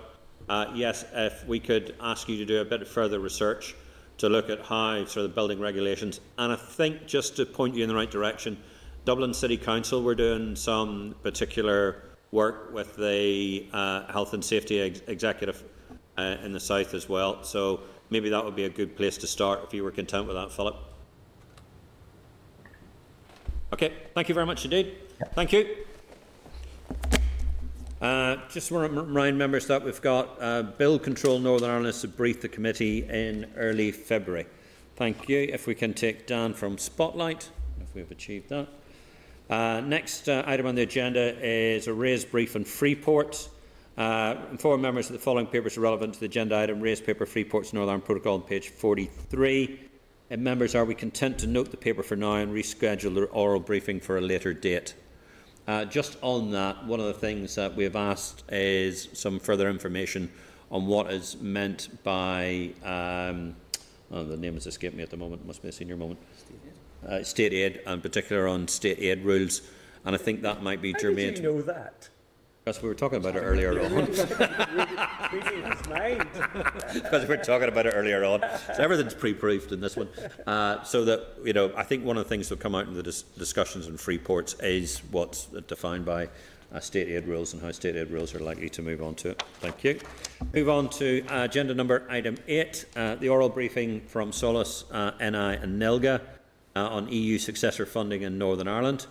Can I ask Assembly Broadcasting to bring on Martin, John and Lisa to Spotlight, please? Let me know when we're up and running. Martin, is that you? I'm here. Good afternoon. Can you hear me, Chair? Just about. Okay, let's see if we can Martin. Very poor video. Dear. Anything else here? Martin, is there any way you can turn the volume up? I apologise. We have been having a terrible day with IT here today. Okay, any better? Any better? Slightly better. We'll try and persevere. Lisa, can you hear us okay? Yes, I can. Can you hear me? Yes, we can. Thank you, Lisa. At least that bit works. John, are you there? Yes, I am indeed. Can you hear me okay? Excellent. Thank you very much indeed. Just to inform the members, Councillor Martin Kearney is the NILGA Vice President and Member for Mid-Ulster District Council. John Tully is Solace NI and Director of City and Organisational Strategy at Belfast City Council. And Lisa Kane is Head of Performance and Partnerships at NILGA. I just want to inform you the following papers are relevant for this agenda item. Clerk's note on EU funding on page 68. The ECOSEN paper on EU Successor Funding in Northern Ireland, the position paper for Solace NI, is at page 71. Martin, could you speak first, and then can I ask John to come in afterwards? Thanks very much, Chair, and good afternoon, members. I am Martin Kearney, Vice President of NILGA, the Northern Ireland Local Government Association, which is representative body for councils, and as you said, I'm also a member of Mid-Ulster District Council. Firstly, can I thank you for the invitation to address your committee today. You've had a very busy day on the important matter of the replacement of EU funding. NILGA and Solace are firm partners, and we have jointly developed our submission paper as shared with the committee. You will have seen in the paper that councils have benefited significantly from EU funding. And if I may just divert for a moment to indicate and give you a few lines from my own council. If we consider the EU funding programme for 2016 to 2022, Mid-Ulster managed an RDT programme amounting to £10 million, an ERDF programme of £1 million, a PEACE programme of £3.36 million, Connecting Pomeroy, which was a standalone £5.1 million programme, an ESF funding programme of 7.9 million. We catered for rural development, business growth and jobs, special support for SMEs, social inclusion, research and innovation and good governance. Members, that was a total investment of a staggering £27.36 million. So the RD programme, which I was personally involved with, comprised local councillors and social partners, all with experience and expertise in diverse aspects of rural development, and local delivery using local knowledge with robust monitoring and accountability. Members, the placement of this funding is vital, particularly in the context of economic recovery, and the joint paper sets out recommendations and principles for a new approach that moves away from the structural funding approach. Since 2015, the role and remit of councils has changed considerably. We are now responsible for local development planning and community planning functions, and we are leading the development and delivery of city and growth deals in Northern Ireland. I am associated with the MSW growth deal. Our strategic role as a local level must be taken into account when deciding on projects which will be delivered under the shared prosperity. So, the Central Local Government Partnership Panel met earlier today and heard a call from all tiers of government, the private sector and the third sector to work together to ensure co-design of how the shared prosperity fund will be operated in Northern Ireland. At a meeting of the EU Transition Force earlier this month, the Minister, Robert Jenrick, announced the establishment of a UK task force involving the 4 LDAs. This morning we asked the Partnership Panel to establish a similar group in Northern Ireland. So by working together we can achieve better outcomes, maximise the impact of funding and ensure that we are all equipped to deal with the challenges ahead. Finally, members, I note that the Shared Prosperity Fund should be designed to unlock the potential and improve the connectivity and accessibility of Northern Ireland's rural areas, support rural businesses and close the gap between income levels in rural and urban areas. Chair, if I may now, I will hand over to the Solace representative, John Tully, but I would add that my NILGA colleague, Lisa O'Kane, is available on the line to take some questions later as well. Thank you, and thank you for giving me this opportunity to speak. Thanks very much indeed. Okay, yes please, John. Okay, thank you, Chair. And just to echo Martin's thanks for the invitation to address the committee today on the Shared Prosperity Fund. I'd just like to start by outlining the importance of the current funding. If you look at the current programme period between 2014 and 2020, the ERDF and the ESF funding has amounted to over €492 million across Northern Ireland. And those funds have helped to target the areas or the issues of greatest need. And it's helped to address market failure and structural economic disparity across Northern Ireland. So there'll be some significant achievements with that funding, including 900 more Northern Ireland businesses are now engaged in R&D. There's been a 75% increase in the number of high-growth SMEs, and there's over 46,000 participants have been supported through the Access to Employment interventions, and over 30,000 apprentice MI participants have received the ESF funding support. And just to give a Belfast City Council perspective, Belfast City Council, through its local economic development unit, has supported ESF organisations by providing advice and support and match funding for specific projects. And some of the projects that we have supported have provided vocational training for people to enter the labour market. The Belfast Works project has targeted those furthest from the job market. There have been projects to help people with disabilities or health conditions to gain employment, and there have been projects to support people with learning difficulties and autism to get into jobs for the future. So Belfast City Council have seen firsthand the transformative work that's carried out by the organisations that deliver these projects into local communities, providing employment and skills for those in economic hardship and those who are removed from the labour market. So whilst those were really fantastic achievements, there are limitations with the current model, and those would include the role of councils, which is, in terms of designing the programme, it's very much as a consultee rather than a real partner and place shaper. The current EU programmes tend to focus on the delivery and the outputs rather than focusing on outcomes and addressing local issues. And the timescales for assessment and approval of the projects is problematic for applicants in Northern Ireland and can face significant delays when compared to other European jurisdictions. So turning attention to the successor funding, the scale of the EU Successor Funding is of critical importance to drive the increased productivity and address economic inactivity. And the budget allocation needs to match or exceed the current funding levels. The current funding allocations for Northern Ireland should be ring-fenced, and there should be no future cuts or diversions of fundings to other initiatives. And it's really important that the Shared Prosperity Fund must not be used to replace reducing budgets within government departments. So you will see from the Solace paper that as well as ensuring that the scale of the successor funding is at least the same as existing, that the way in which it's operated is also critically important. And the report outlines some suggested principles for the fund, which, to summarise, is firstly that there is a national framework that sets a high-level strategic direction and priorities. And alongside that, there's the ability to set regional and sub-regional priorities so that funds can be targeted to local needs. And we believe that this is best done through a collaborative approach. Partners that include councils, Invest NI, education, health, and the voluntary sector alongside industry.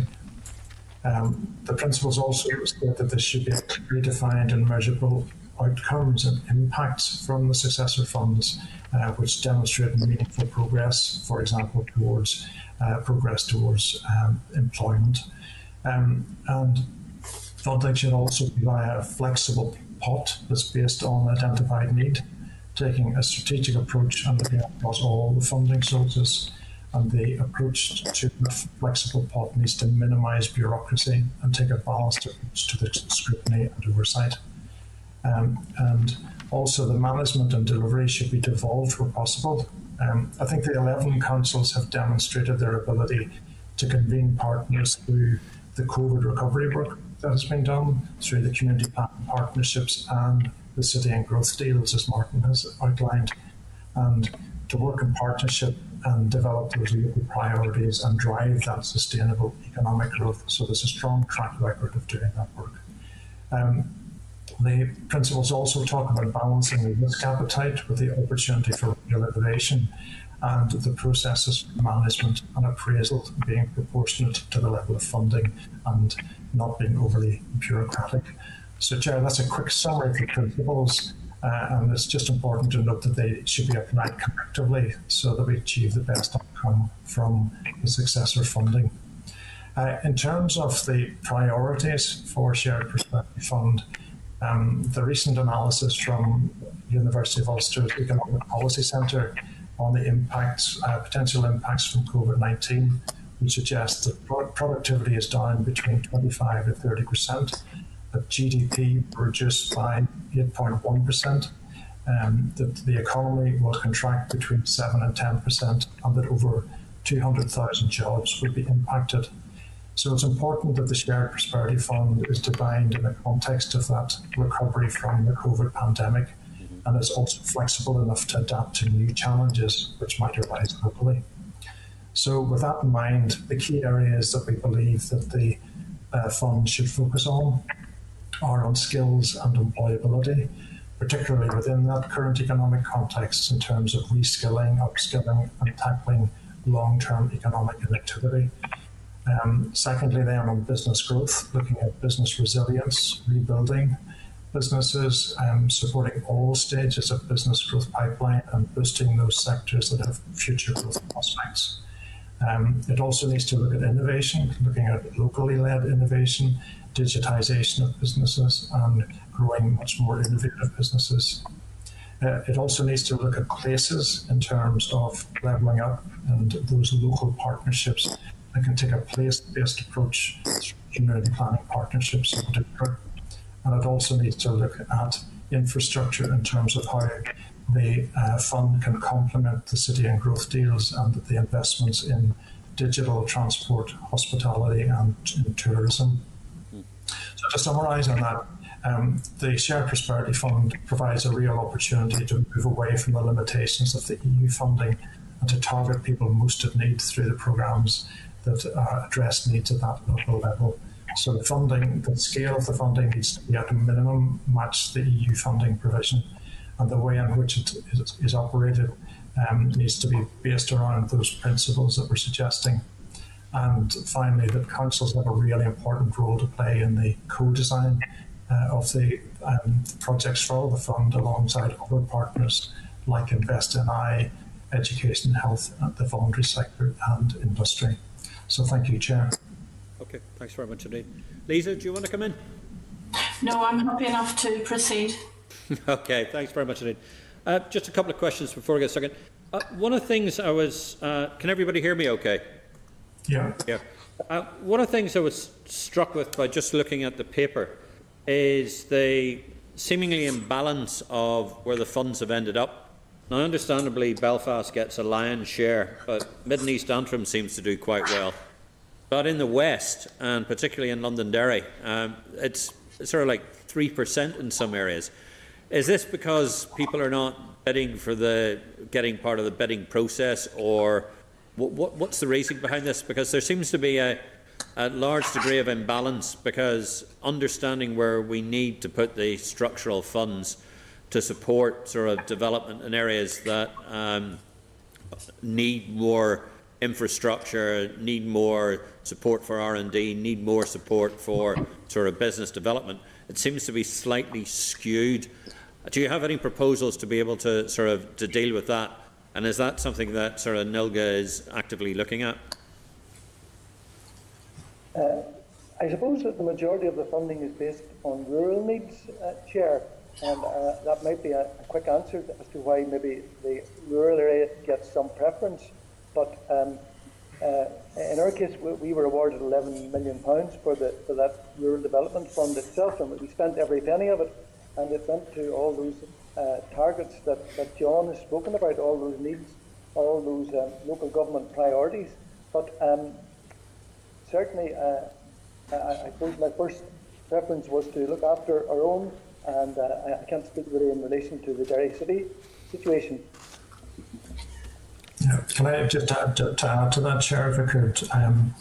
Certainly there is a high proportion of funded projects that do come to Belfast City Council, but I would just stress that there are large companies there that have their headquarters that are based in Belfast, and obviously they will be in receipt of the R&D grant, for example. All right. Those are organisations that would provide a regional service. So both within the EDRF and the ESF funding, would be heavily skewed towards businesses that that are providing a service from Belfast, but they have delivery across Northern Ireland. I was just thinking, by looking at sort of by council district, Londonderry in particular has relatively low figures, and of course sort of the best sort of council district everywhere in Northern Ireland, which is Antrim and Newton Abbey Borough Council. Had to put that dig in, of course I would. Where is that? But that was a particularly low level. That was a particularly low level as well. So I just wonder if NILGA are considering sort of evening up or balancing across in a more equitable way, or is it solely based on sort of project management and looking at sort of deliverable projects? I can maybe just add there that the criteria that the government departments set for allocating the funding for local economic development is usually based on business population and GDP figures. So that's how the allocations are made. And then for the rural development programme, it's based on the agricultural land, the number of farming businesses. I should also say that not the totality of funding comes from the EU to councils, that a lot of it is dispersed by the government departments themselves, particularly for the large housing and infrastructure projects, they would be done centrally, so just depending on population basis of where they are would depend on the amount of money being allocated to council areas. I suppose for us the most important thing is that that need is the basis for allocating money rather than any other criteria, and it should be local needs that are driven from community planning groups right up through councils and through the Assembly. If I might also add, Chair, that very often the funds are topped up by councils themselves. In relation to the ESF, our council contributed 271,000 alone towards employment-related programmes in Workspace, Southwest College. So the councils top up those. That's why I talked about the figure of 27.36 million, because it allows us to match fund quite often the funding we receive, and that's where the co-design and the rural idea and working together is a really good idea. Okay, thanks very much indeed. Jim? No, I'm happy. Oh, Jim. Other Jim. Jim. Just a couple of questions. One of the problems with EU funding always was the daunting level of bureaucracy that attached to it. Do you see opportunities under the Shared Prosperity Fund to trim that and to do things more efficiently? Yes, Jim, you're on the money, and you're absolutely right, because now that we've all been given powers of local development plans, community plans, and the city and growth plans, the administration of this funding should be developed by the Northern Ireland Assembly in conjunction with councils. This can be best achieved by, as we mentioned earlier, by the partnership panel which met this morning, the body that brings together central and local government. So local government has close links and sensitive issues between and within our local communities. As you said, in the past we were consultees in drawing up programmes, but now we have the ability to be partners and place shapers themselves. Yeah, and just to add to that as well, I think that there is a real opportunity in terms of the speed of the application process, optimising that. They also looking at the level of oversight throughout the project and focusing on the right things in terms of progress towards meaningful outcomes and addressing key issues. So I do think there's a real opportunity there to put something that is proportionate to the level of risk and the level of investment. And of course, under the Shared Prosperity Fund, there's no reason, is there, why a council could not continue to manage a fund or deliver a fund allocation? No, at the moment there is no reason why the councils couldn't do that. We heard this morning in the partnership panel that the Minister for Finance would be not very confident at this moment that there's going to be an allocation or a design possibility for the councils and the departments to work together to prescribe how the funding would be spent in Northern Ireland. That we are currently thinking that we'll have to liaise with Whitehall and MHCLG to do that, rather than it come to the department and then the two-way discussion between the department and the councils.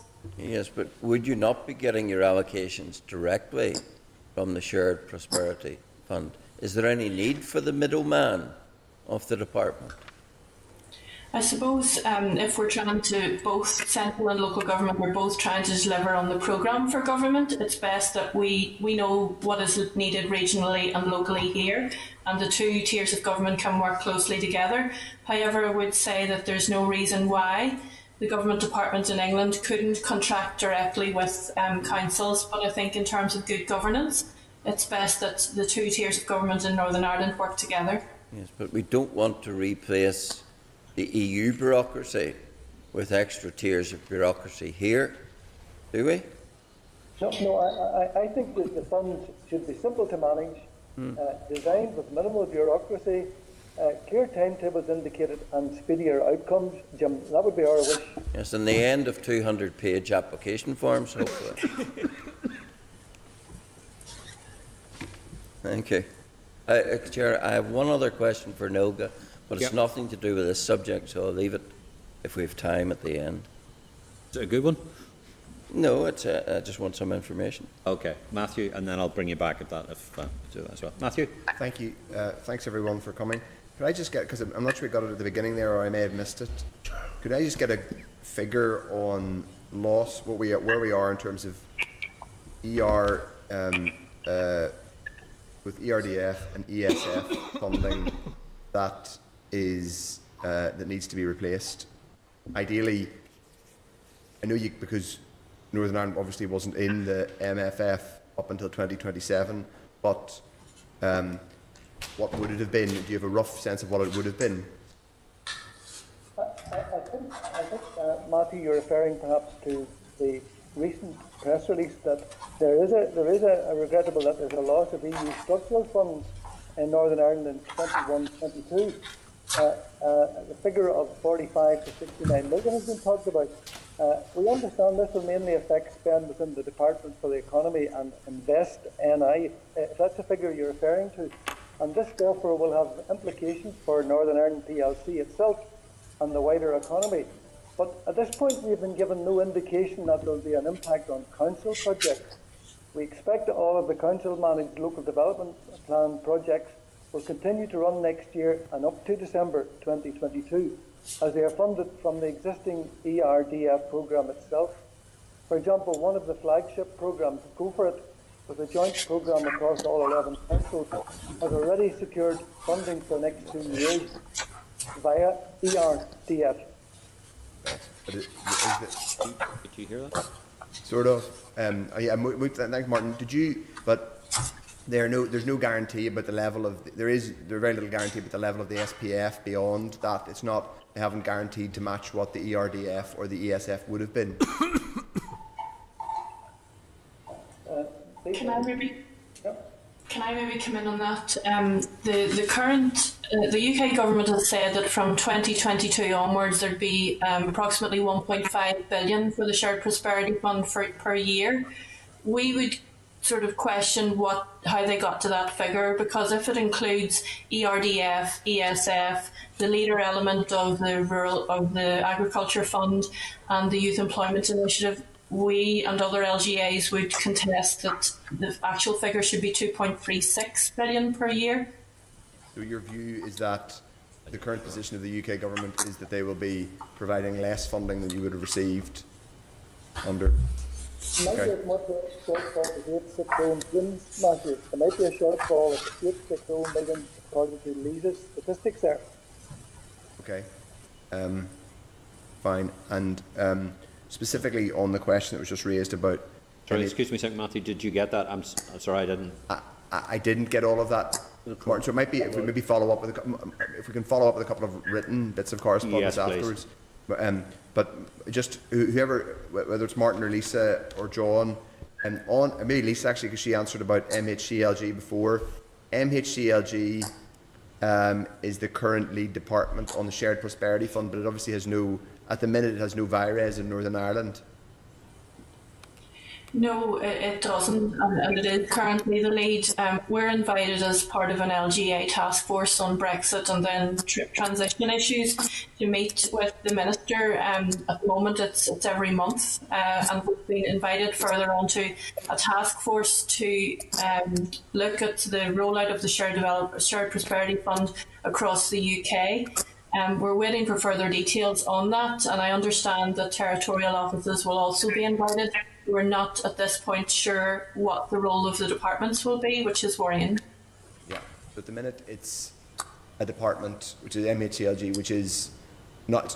It's a UK government department, but it's in effect an England-only department because it covers matters which are all of the matters it covers, i.e., housing, local government, are devolved to Scotland, Wales, Northern Ireland. Okay.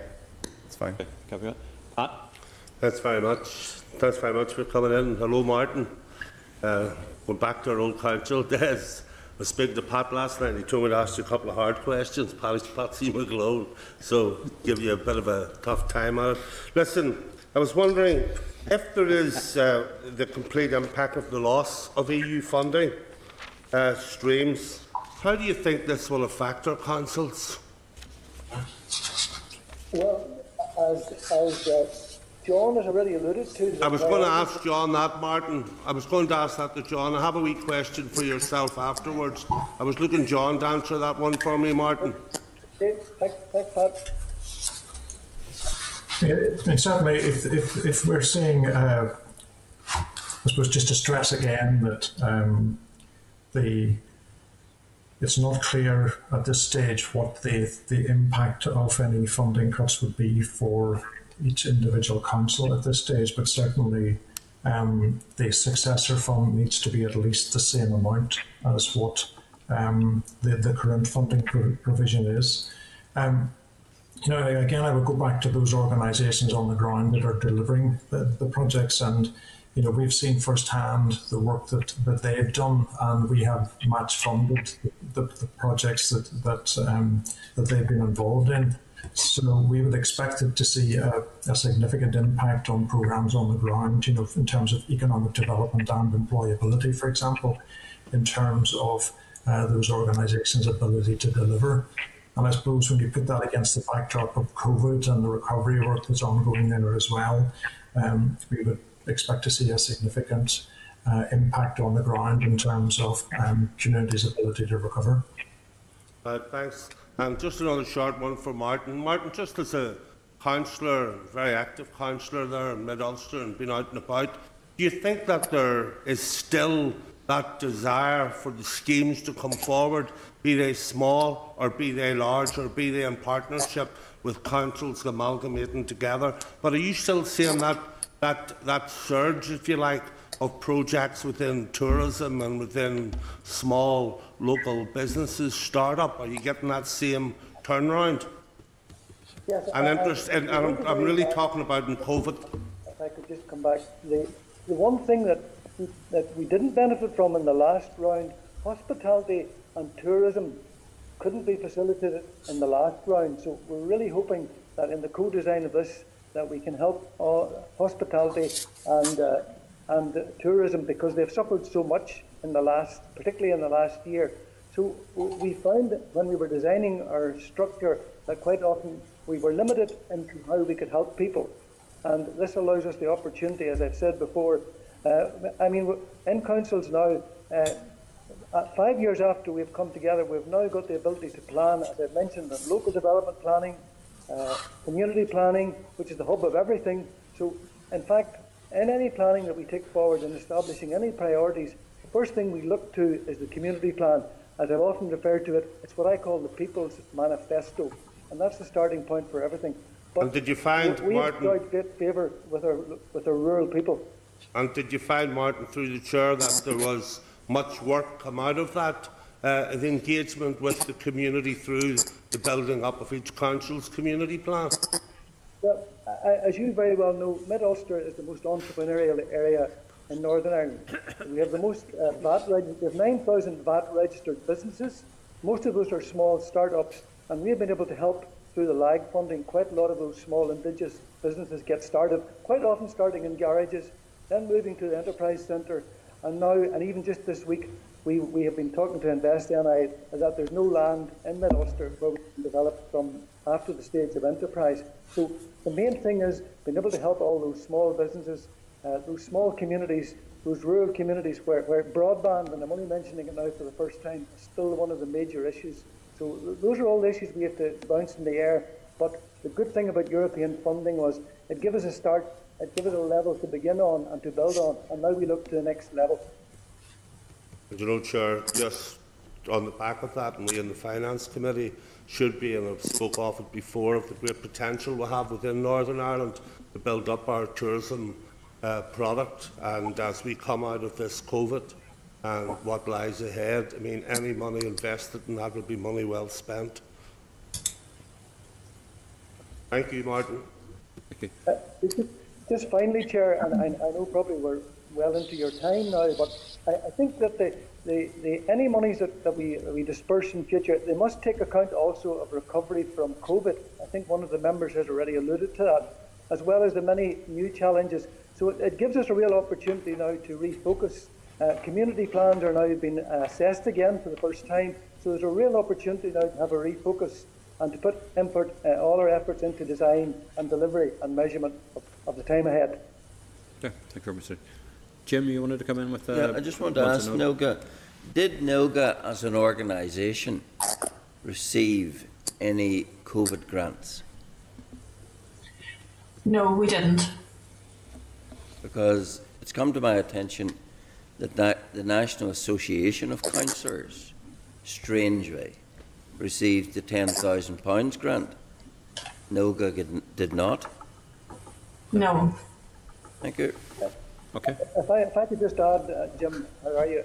If I could just add that since the month of March, the officers of NILGA, the office bearers, have met every Tuesday morning, and that now is between 40 and 50. That's every Tuesday morning we've met to deal with the outcome of the pandemic, and of course with many issues within councils. So in fact, there's no organisation that's busier with limited staff than the NILGA officers, and Lisa's here today. So really, we've had a new lease of life within NILGA.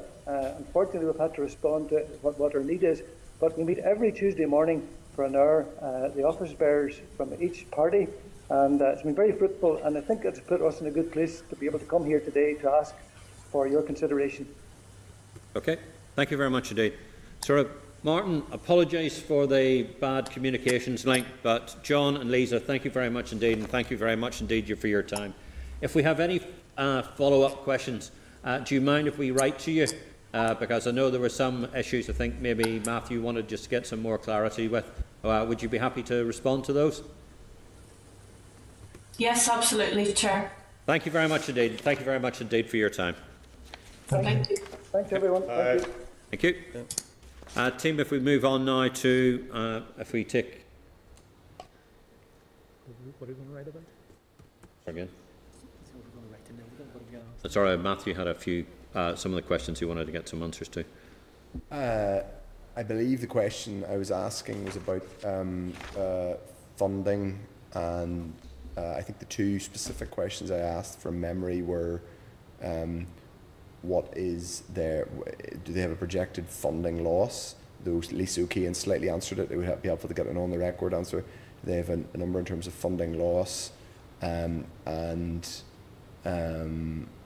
if they had, I think I think specifically I asked about what they would have expected to have received, but I think this is a stupid question, but it's the question I asked, so I'm telling it to you now for the purposes of the record, between 21 to 27, which would have been the 7-year EU horizon period. Okay. Lovely. Thanks, Chair. Thank you. We'll move on to item number 9 on the agenda. SL1 rates Coronavirus Emergency Relief number 2 Amendment Regulations, Northern Ireland 2021. Following papers are relevant to this agenda item. Peter's note on page 117 and the SL1 at page 120. Inform you that the Department proposes to make an urgent statutory rule under powers conferred by Article 31C of the Rates Northern Ireland Order 1977. The proposed rule will allow the Department to reduce rates in respect of specific hereditaments, properties of which there is a liability to pay rates, which have an industrial distinguishment. The idea of the proposed rule is to allow manufacturing premises to avail of the 12 months rate holiday for 2021. I inform members that the proposed rule will come into operation as soon as possible. This will necessitate a breach of the 21-day convention. The rule is subject to negative resolution assembly procedure. Are we content to proceed? Yes. Members are content that the committee has considered the Department for Finance's proposal for subordinate legislation, the Rates Coronavirus Emergency Relief number 2 Amendment Regulations Northern Ireland 2021, and has no objection to the policy implications of the proposed legislation as content for the Department to make this rule. Are we all agreed? Agreed. If we move on to the next item on the agenda, SL1, the Rates Coronavirus Making of District Rates Regulation Northern Ireland 2021. Following papers are relevant. Clerk's note at page 124, SL1 at page 125. Inform the members that the Department proposed to make an urgent statutory rule under powers conferred by Article 8 of the Rates Northern Ireland Order 1977. This requires district councils to set district rates for the following year. The rule will extend the deadline for setting rates from the 15th of February to the 1st of March and is reported as being made in response to requests from district councils. The Department advises that related parallel legislation is to be made by the Department for Communities.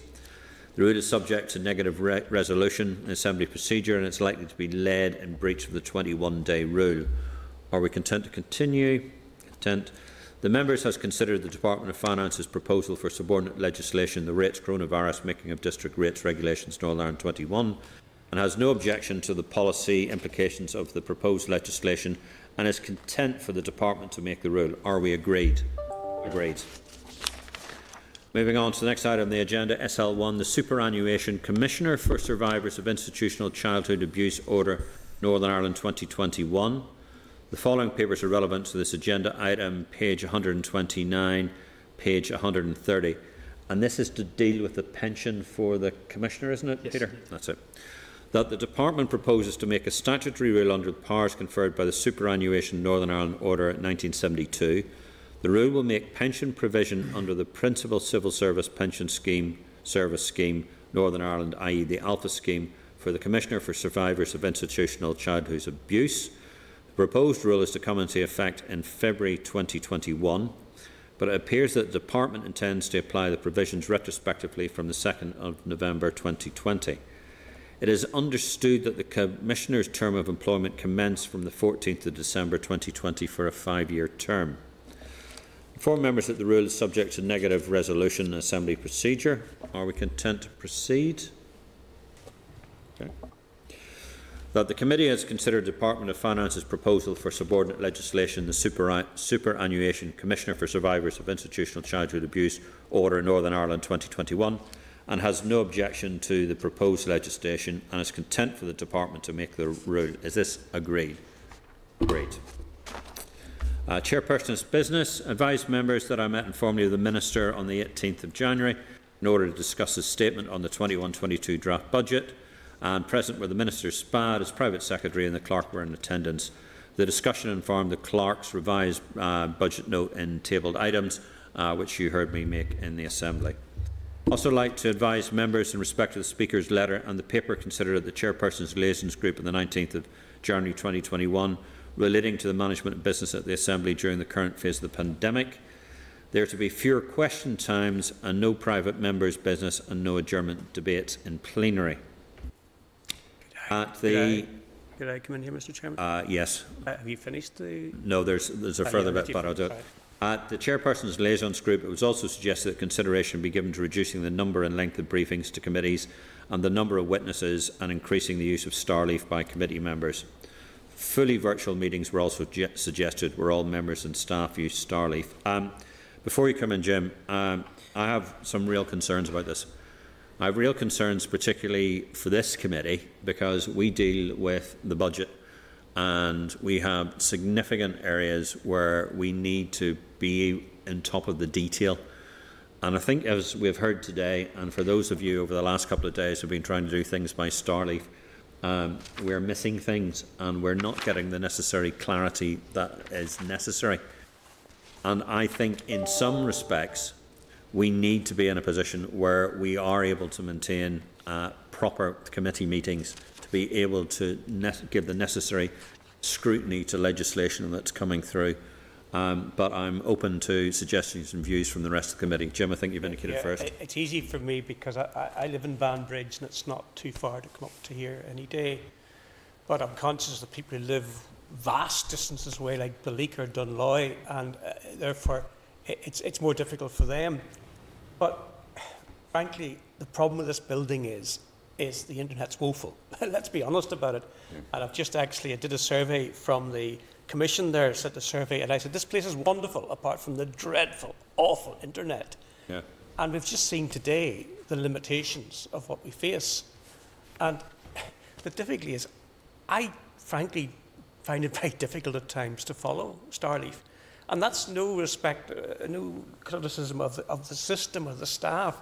We are just surrounded by these incredibly thick walls which just do not lend themselves to a good internet connectivity. So what I would say is that if those of us who still would prefer to come to a meeting, I think we should be given that option, because I think we could find ourselves doing something over the internet and it descending into utter chaos. Let's be honest. I didn't know the word Zoom meant a year ago, and I spend vast proportions of my life on it. And whilst the connectivity from Banbridge is very good, I have to say any experience I've had here has been woeful. And that's the problem. If we could solve that, then I'm in for as many Zoom meetings or Starleaf meetings as possible. Paul? Yeah, I would agree. So, at the start of this emergency, I partake partook in Zoom with the Justice Committee, and I kept coming to this committee because I felt the obligation as Deputy Chairperson. But what struck me very clearly was, whilst it was dead handy and whilst it cut down travelling time and whilst I could do it from basically any environment I choose to hook onto with regards to Zoom, when it came to scrutinising legislation, it just did not work. It just could not work, and I would not have been at the top of anything or across detail if I was scrutinising legislation on Zoom or Starleaf or any other remote device. It was okay. It might be okay for presenters to be in Zoom or Starleaf, but the committee as a collegiate needs to be together whenever you're scrutinising legislation. There's absolutely no doubt about that. And if we're not, we lose something. And if we lose something, we do a disservice to our people and democracy. So to me, it's essential that we can keep as close together as possible, safely. And I have had no risk issues or concerns around the procedures and mechanisms of how we've been able to conduct business so far. Now, there's always going to be risk, but it's how you manage that risk, both as an individual and as a committee. And I think the two committees I'm on, Finance and Justice, have dealt with that risk management entirely appropriately and safely. And I commend everybody involved because it's not easy. Yeah. But I think it would be a retrograde step if we all were forced one way or the other, or where the default position was we all went on to Zoom. I think it would be a nightmare in communication, but when it comes to scrutinising detail, absolutely no good. And just before I bring Philip in, I think last week to me, where we had two expert witnesses who came in to talk about something that is life and death, it was on fire safety. And I do not feel as if I got more than about a third of what the intent was of what they were trying to say. And on behalf of the committee, I've written to them to apologise for the communications links and the rest of it. But for something that's fundamentally as important as fire safety legislation, I do not feel that we were able to do our role effectively on that particular issue. Philip, sorry.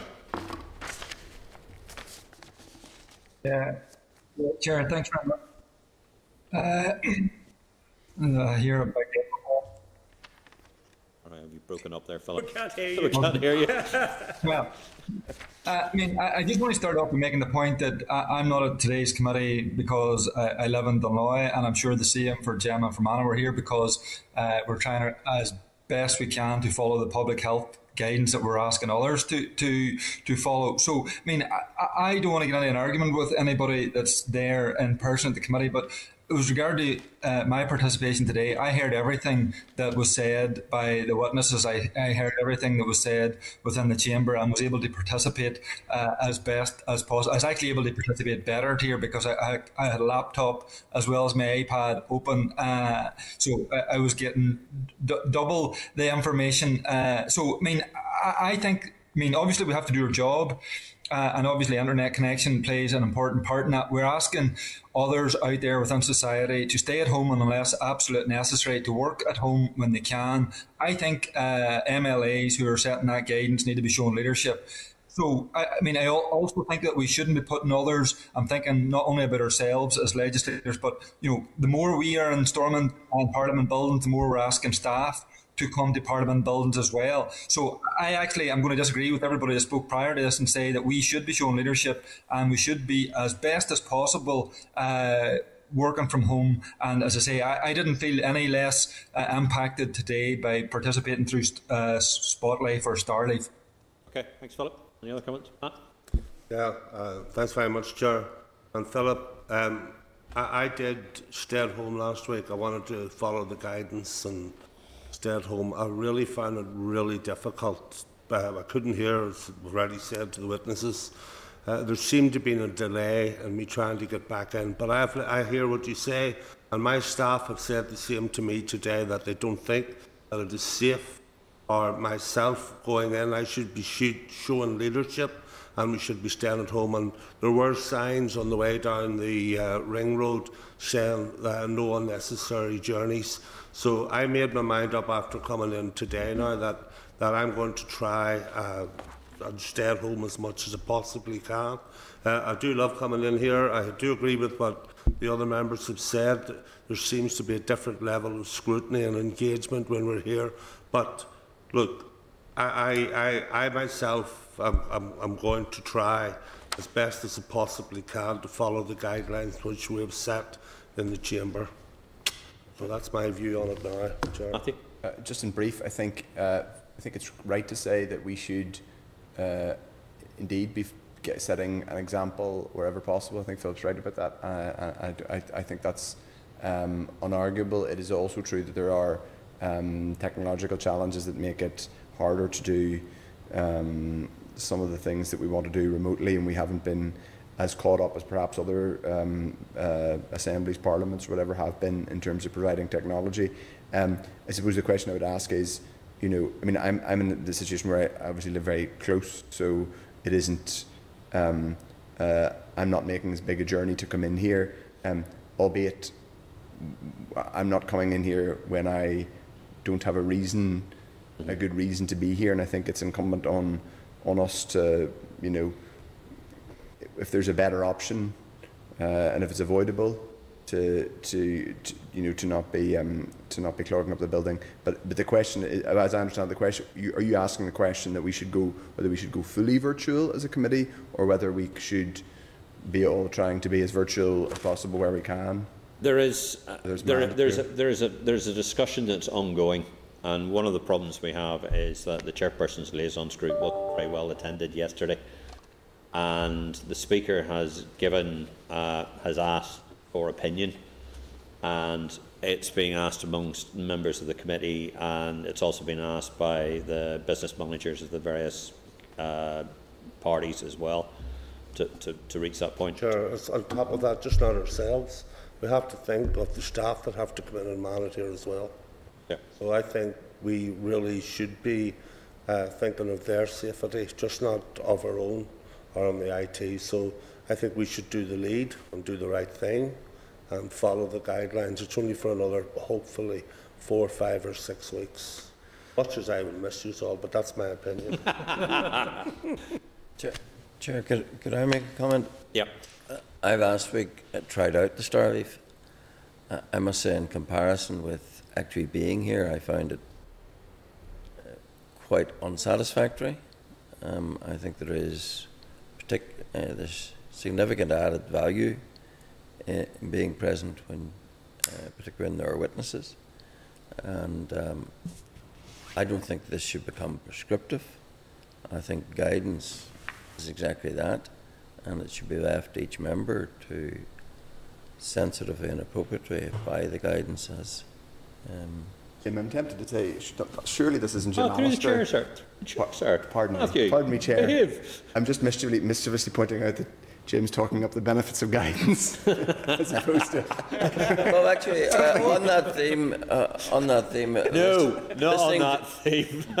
Listening to the Sinn Féin representative is saying we shouldn't be here, I was almost going to say, yeah, shut down Stormont.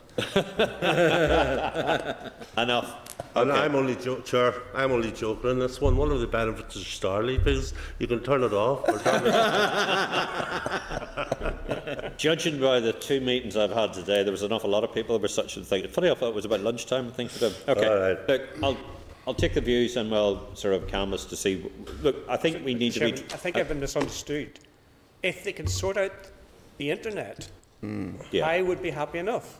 That's my only issue. I see no problem with Zoom or Starleaf, but the internet's woeful and we have to accept that. And that has come up every year I've been here since 1998, the poor internet, and we still haven't solved it. Did they have internet in 1998? They certainly did.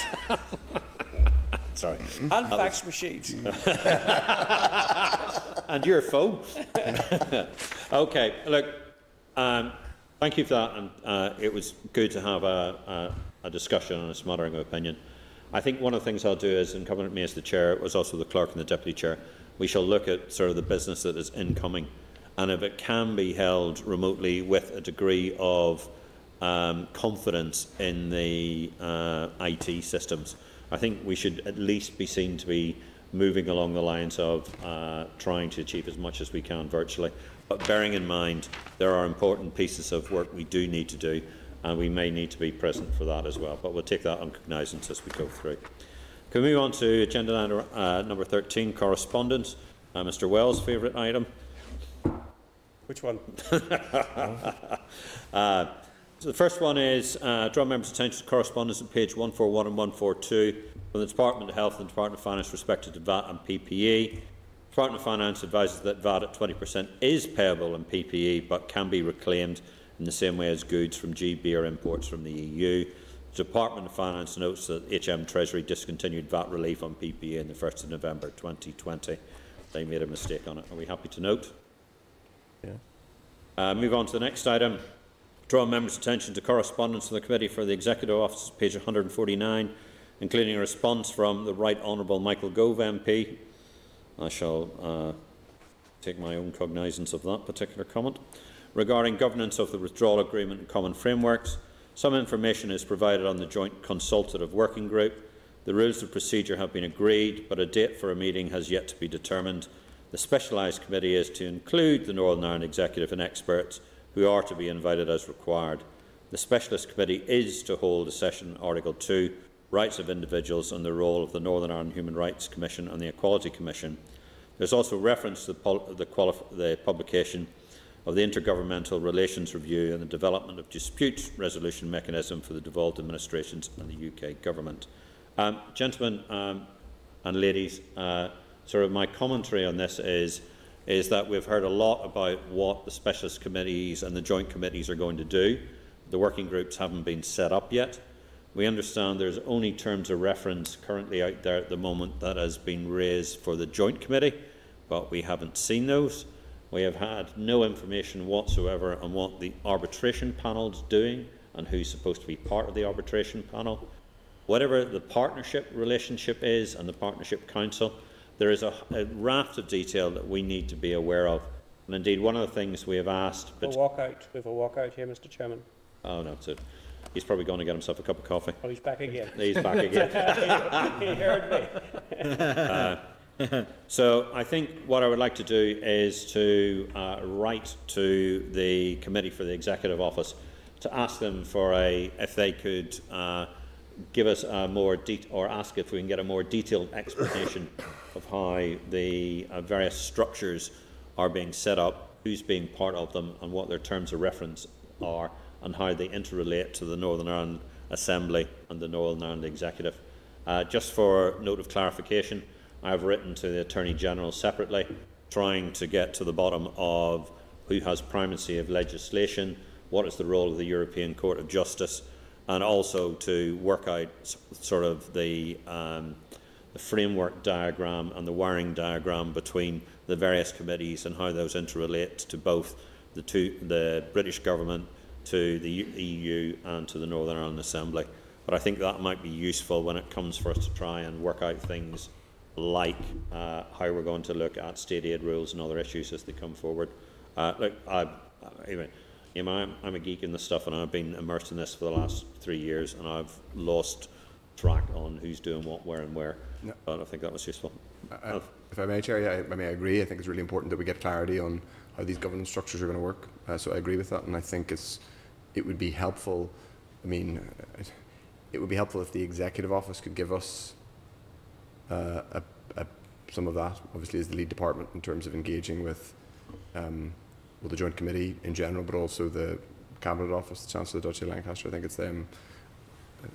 I mean, it's a matter for the Executive Office Committee, but that might be something you want to mention there in your letter back, that you want that the committee could be pressing TO for some of those details. I think it would also be useful if we asked the TEO and to join with us jointly to ask RAISE to maybe do some research, or maybe commission Professor Katie Hayward and David Finnemore, who seem to be the two people who are over the sort of the detail of the wiring diagram of this, whether they could produce a short report on how the structure works. I mean, there's no it's just a question for us to try and understand sort of the framework that we're dealing with, because quite frankly, I'm getting lost in the wilderness of who's doing what, when and where, and I think it would be useful for all of us, particularly when we're trying to deal with future things around funding lines and issues with that and the rest of it, if we understood that. Okay. Next item on the agenda is the Criminal Justice Committal Reform Bill. I draw members' attention to the Finance Minister's response at page 163 to the Committee of Justice regarding the Criminal Justice Committal Reform Bill. He indicates that a business case has not been finalised in respect to the rebalancing of lower and higher court work, and thus the associated financial risk has not been quantified. Jim, do you want to say anything about that? No. Okay, happy to note.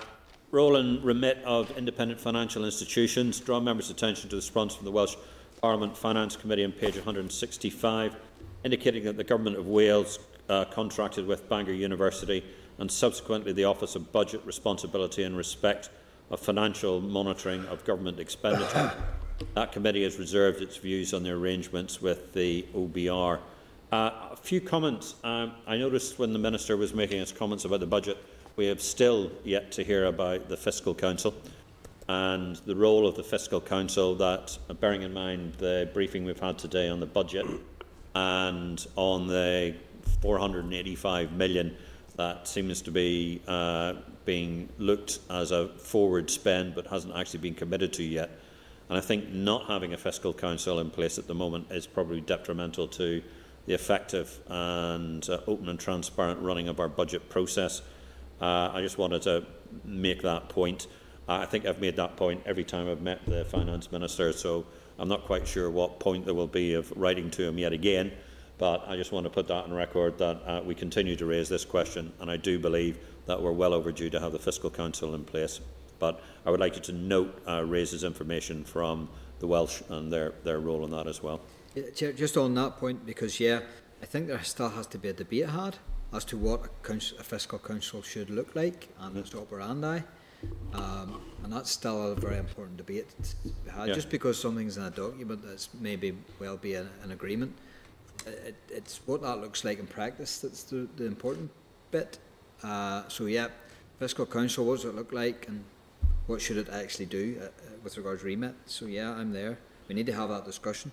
The other thing the committee would wish to note, of course, is that the Procurement Board has sat and is sitting again. And one of the things that we would have thought we would have liked to have had would be, I think we have asked for the terms of reference from the Procurement Board, which we haven't seen. And it would be useful if we had a briefing on the Procurement Board fairly soon, because if the Procurement Board is dealing with some substantial areas of cross-governmental procurement, and we're looking potentially at £200 million worth of RRI being put into the process, and looking at other procurement issues as well. I would think we should be trying to get some information on the Procurement Board fairly shortly, and I would propose we look to put that in the forward work programme if we are agreed. Agreed. Move on to the next function of government miscellaneous provisions bill. Thank you everybody for yesterday. Draw members' attention to the list to the amendments to the bill provided by the Department of Finance on page 167, and remind members that I spoke on behalf of the committee at the further consideration stage yesterday, and the final stage is still scheduled for the 2nd of February. So. Jim, does that concur what you think? Okay. Members, do we have any comments? Okay, happy to note. Move on to correspondence from the Committee for the Economy.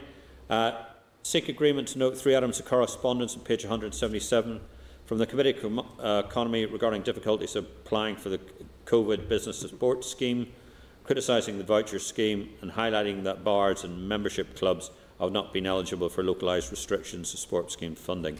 For matter of information, I had a discussion with the Chair of the Economy Committee, Priva, and I, to ask the questions about, because I couldn't really get my head around how £95 million was going to be moved from the voucher scheme, and obviously the Economy Committee have similar concerns. I think we should be keeping a watching brief and asking the Economy Committee to keep us informed of any detail on the voucher scheme and how it's being accounted for. I think it's quite important, because it is a significant amount of public monies, that we are kept fully abreast of the mechanism that is being used, because much as I enjoyed the briefing from our friends from the Department of Finance today, I am still not that much wiser about how £95 million that needs to be spent in year is being able to be moved to next year's expenditure, even within the envelope of the 200 million, which seems to be ever expanding. They haven't agreed it yet, though, have they? Say again? They haven't actually agreed that yet? No, they haven't. It's a request from the economy. The economy department wants to straight lift and lay. Yeah, and we need to get some. Yeah. Sorry, Jim. I want to take up a point that Pat raised at the last meeting, and I think we're going to have to now deal with this. There's still loose ends hanging out there with this scheme. Now, to be fair, even since last week, I've taken a number of very complex cases to the team, a localised restriction scheme, and I have to say, one by one, they've all been sorted out, so I'm going to be fair to them. Yeah. But we're still left with a couple of issues hanging. What has happened to those who had a rateable value over £50,000, who weren't entitled to anything in April? Now, there was talk that there was something going to be done about that. A lot of hotels fall into that category. A lot of, for instance, golf clubs is another one. Now, I thought there was a £10,000 grant and there was a £25,000 grant paid, £15,000 rateable value, over 15,000 up to 50,000. But those over 50,000 were left high and dry. Secondly, what happened to the proposal that single company directors would get payment? But where's that gone? Now, it was announced with a great degree of fanfare that at last that the forgotten people would get something, and Mr. Donaldson writes to me constantly about that, and quite rightly so. And I'm just wondering, where's that gone to? And finally, where is the £9,000 per business that was alluded to in the Chancellor's recent statement? And I just think, subject to members' agreement, it might be worth writing to the department at this stage just to tie down those loose ends, because lots of people have been well looked after, but there's still those folk who are left high and dry. I just before you come in, Pat, I think we should write both the Department of Finance and the Department of Economy jointly. So there's overlap there. Because there is overlap. Because remember, we were due to get a copy of the Memorandum of Understanding between LPS and the Department of Economy, and how the transfer of funds and how payments were to be made. And we don't think we've seen that. But I think if we are content that we write both to the Department of Finance and the Department of Economy on that particular question. Matthew? Sorry, and then I agree. Well, I agree. I was basically going to say the same thing. And I think, because Jim's right, I think we should be clear when we write to them about what we're asking, so that we don't give them, not to be, I'm not imputing their motives, but we should ask for a specific table, laying out each business support scheme which has been announced, how much, because this is both finance, it's an economy policy question for the Committee of Economy, and it's a finance committee matter in terms of, scrutinising, because this has been such a core part of public spending over the past year, basically asking for how much money has been dispersed under each scheme, and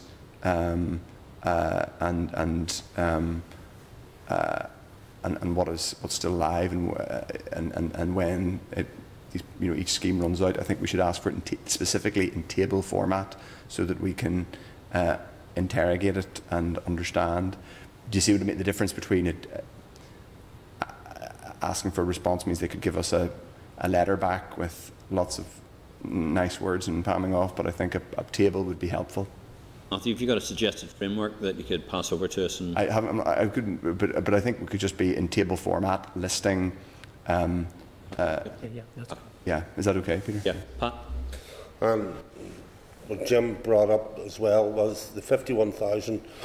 The day in the chamber when the announcement was made for the 10.6 million for the WEC pubs, I specifically asked the Minister for those pubs which had a rateable valuation of £51,000 or over, whether or not, I'm not sure, I must just go back and look, but he told me that there was money there and they were going to be paid. I haven't seen anyone. I have to put an interest here because I still have a sister that falls into that category of a pub. So I didn't, you know, I'm not speaking of it for herself, but there are people simply because I was in the pub trade has asked me that, and I'm not aware of anybody yet receiving that. But the Minister did tell me that they had made allowances for that and payments would be made. So that was them all covered. That was the wet pubs, the valuation under 10 and up to 25, isn't that right, Jim? Well, they were paid in April. That's right, they were paid, but there was none paid to the 51,000, and there was no payment to the wet pubs until the 10.6 million was made available. But like yourself, Pat, I have yet to find a business with a rateable value over £50,000 who's received a penny. That's my point.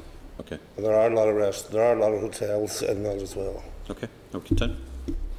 So it's Matthew's table plus where are those three funds? Yeah, that's the point. You happy with that, Peter? Yep, to make it. Thanks. Okay. Next pivotal report. Next, the new decade, new approach. 1 year on there on page 185. To note. Yeah.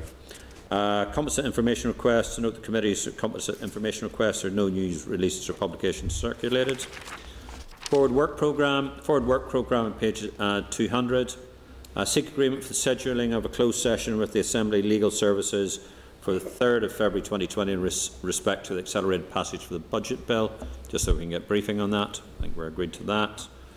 Scheduling for the January monitoring round brief on Wednesday the 27th of January 21, subject to executive confirmation on the monitoring round outcome, which is tomorrow. I think we were given the indication that was going to be. We content to that? Yeah. Seek agreement for scheduling of oral evidence session for Department of Finance on the implications of the draft budget for the Department on the 10th of February 21. Yes. And is the committee content with the draft forward work programme from January to April? Agreed. Members, do we have any other additional items of business? Chair, I was going to try and bring it up earlier, but I was wondering whenever we switch off, I mean, we'll just keep everybody that's online on, but I didn't want it to go out just in the open airways. Is that possible, or are we not allowed to do that? No, not really, not within the committee. Okay, I was just asking a little bit. I was just looking for some advice just from fellow members. There was nothing. We could do that after the committee. That's good. That's all. After the committee as well. So, subject to any other changes, next meeting on the 3rd of February at 1400. We will look. I shall confer with the. I will confer with the deputy chair, and we'll see if we can manage to do it by Starleaf or by remote means, if we are content. Okay. Is there no meeting next week? Sorry, it's a misprint by the clerk. It is, of course, a meeting on the 27th of January. Oh, sorry. Resign. Delighted to. I was looking for a day off there. I put an apology in now, okay, so I'll be at home. Okay. Cheers. Okay. Thank you very much indeed, everybody, and thank you very much indeed for your attendance. Gemma, be safe. Philip, be safe. And if you're talking to Melissa before I get a chance to talk to him, please pass on our condolences to him. But we will be writing to him, and I wrote to him yesterday, and I'm very sorry for his loss. Okay. Thanks very much indeed, team. Thank you. Bye-bye. All right. I just wanted to ask you.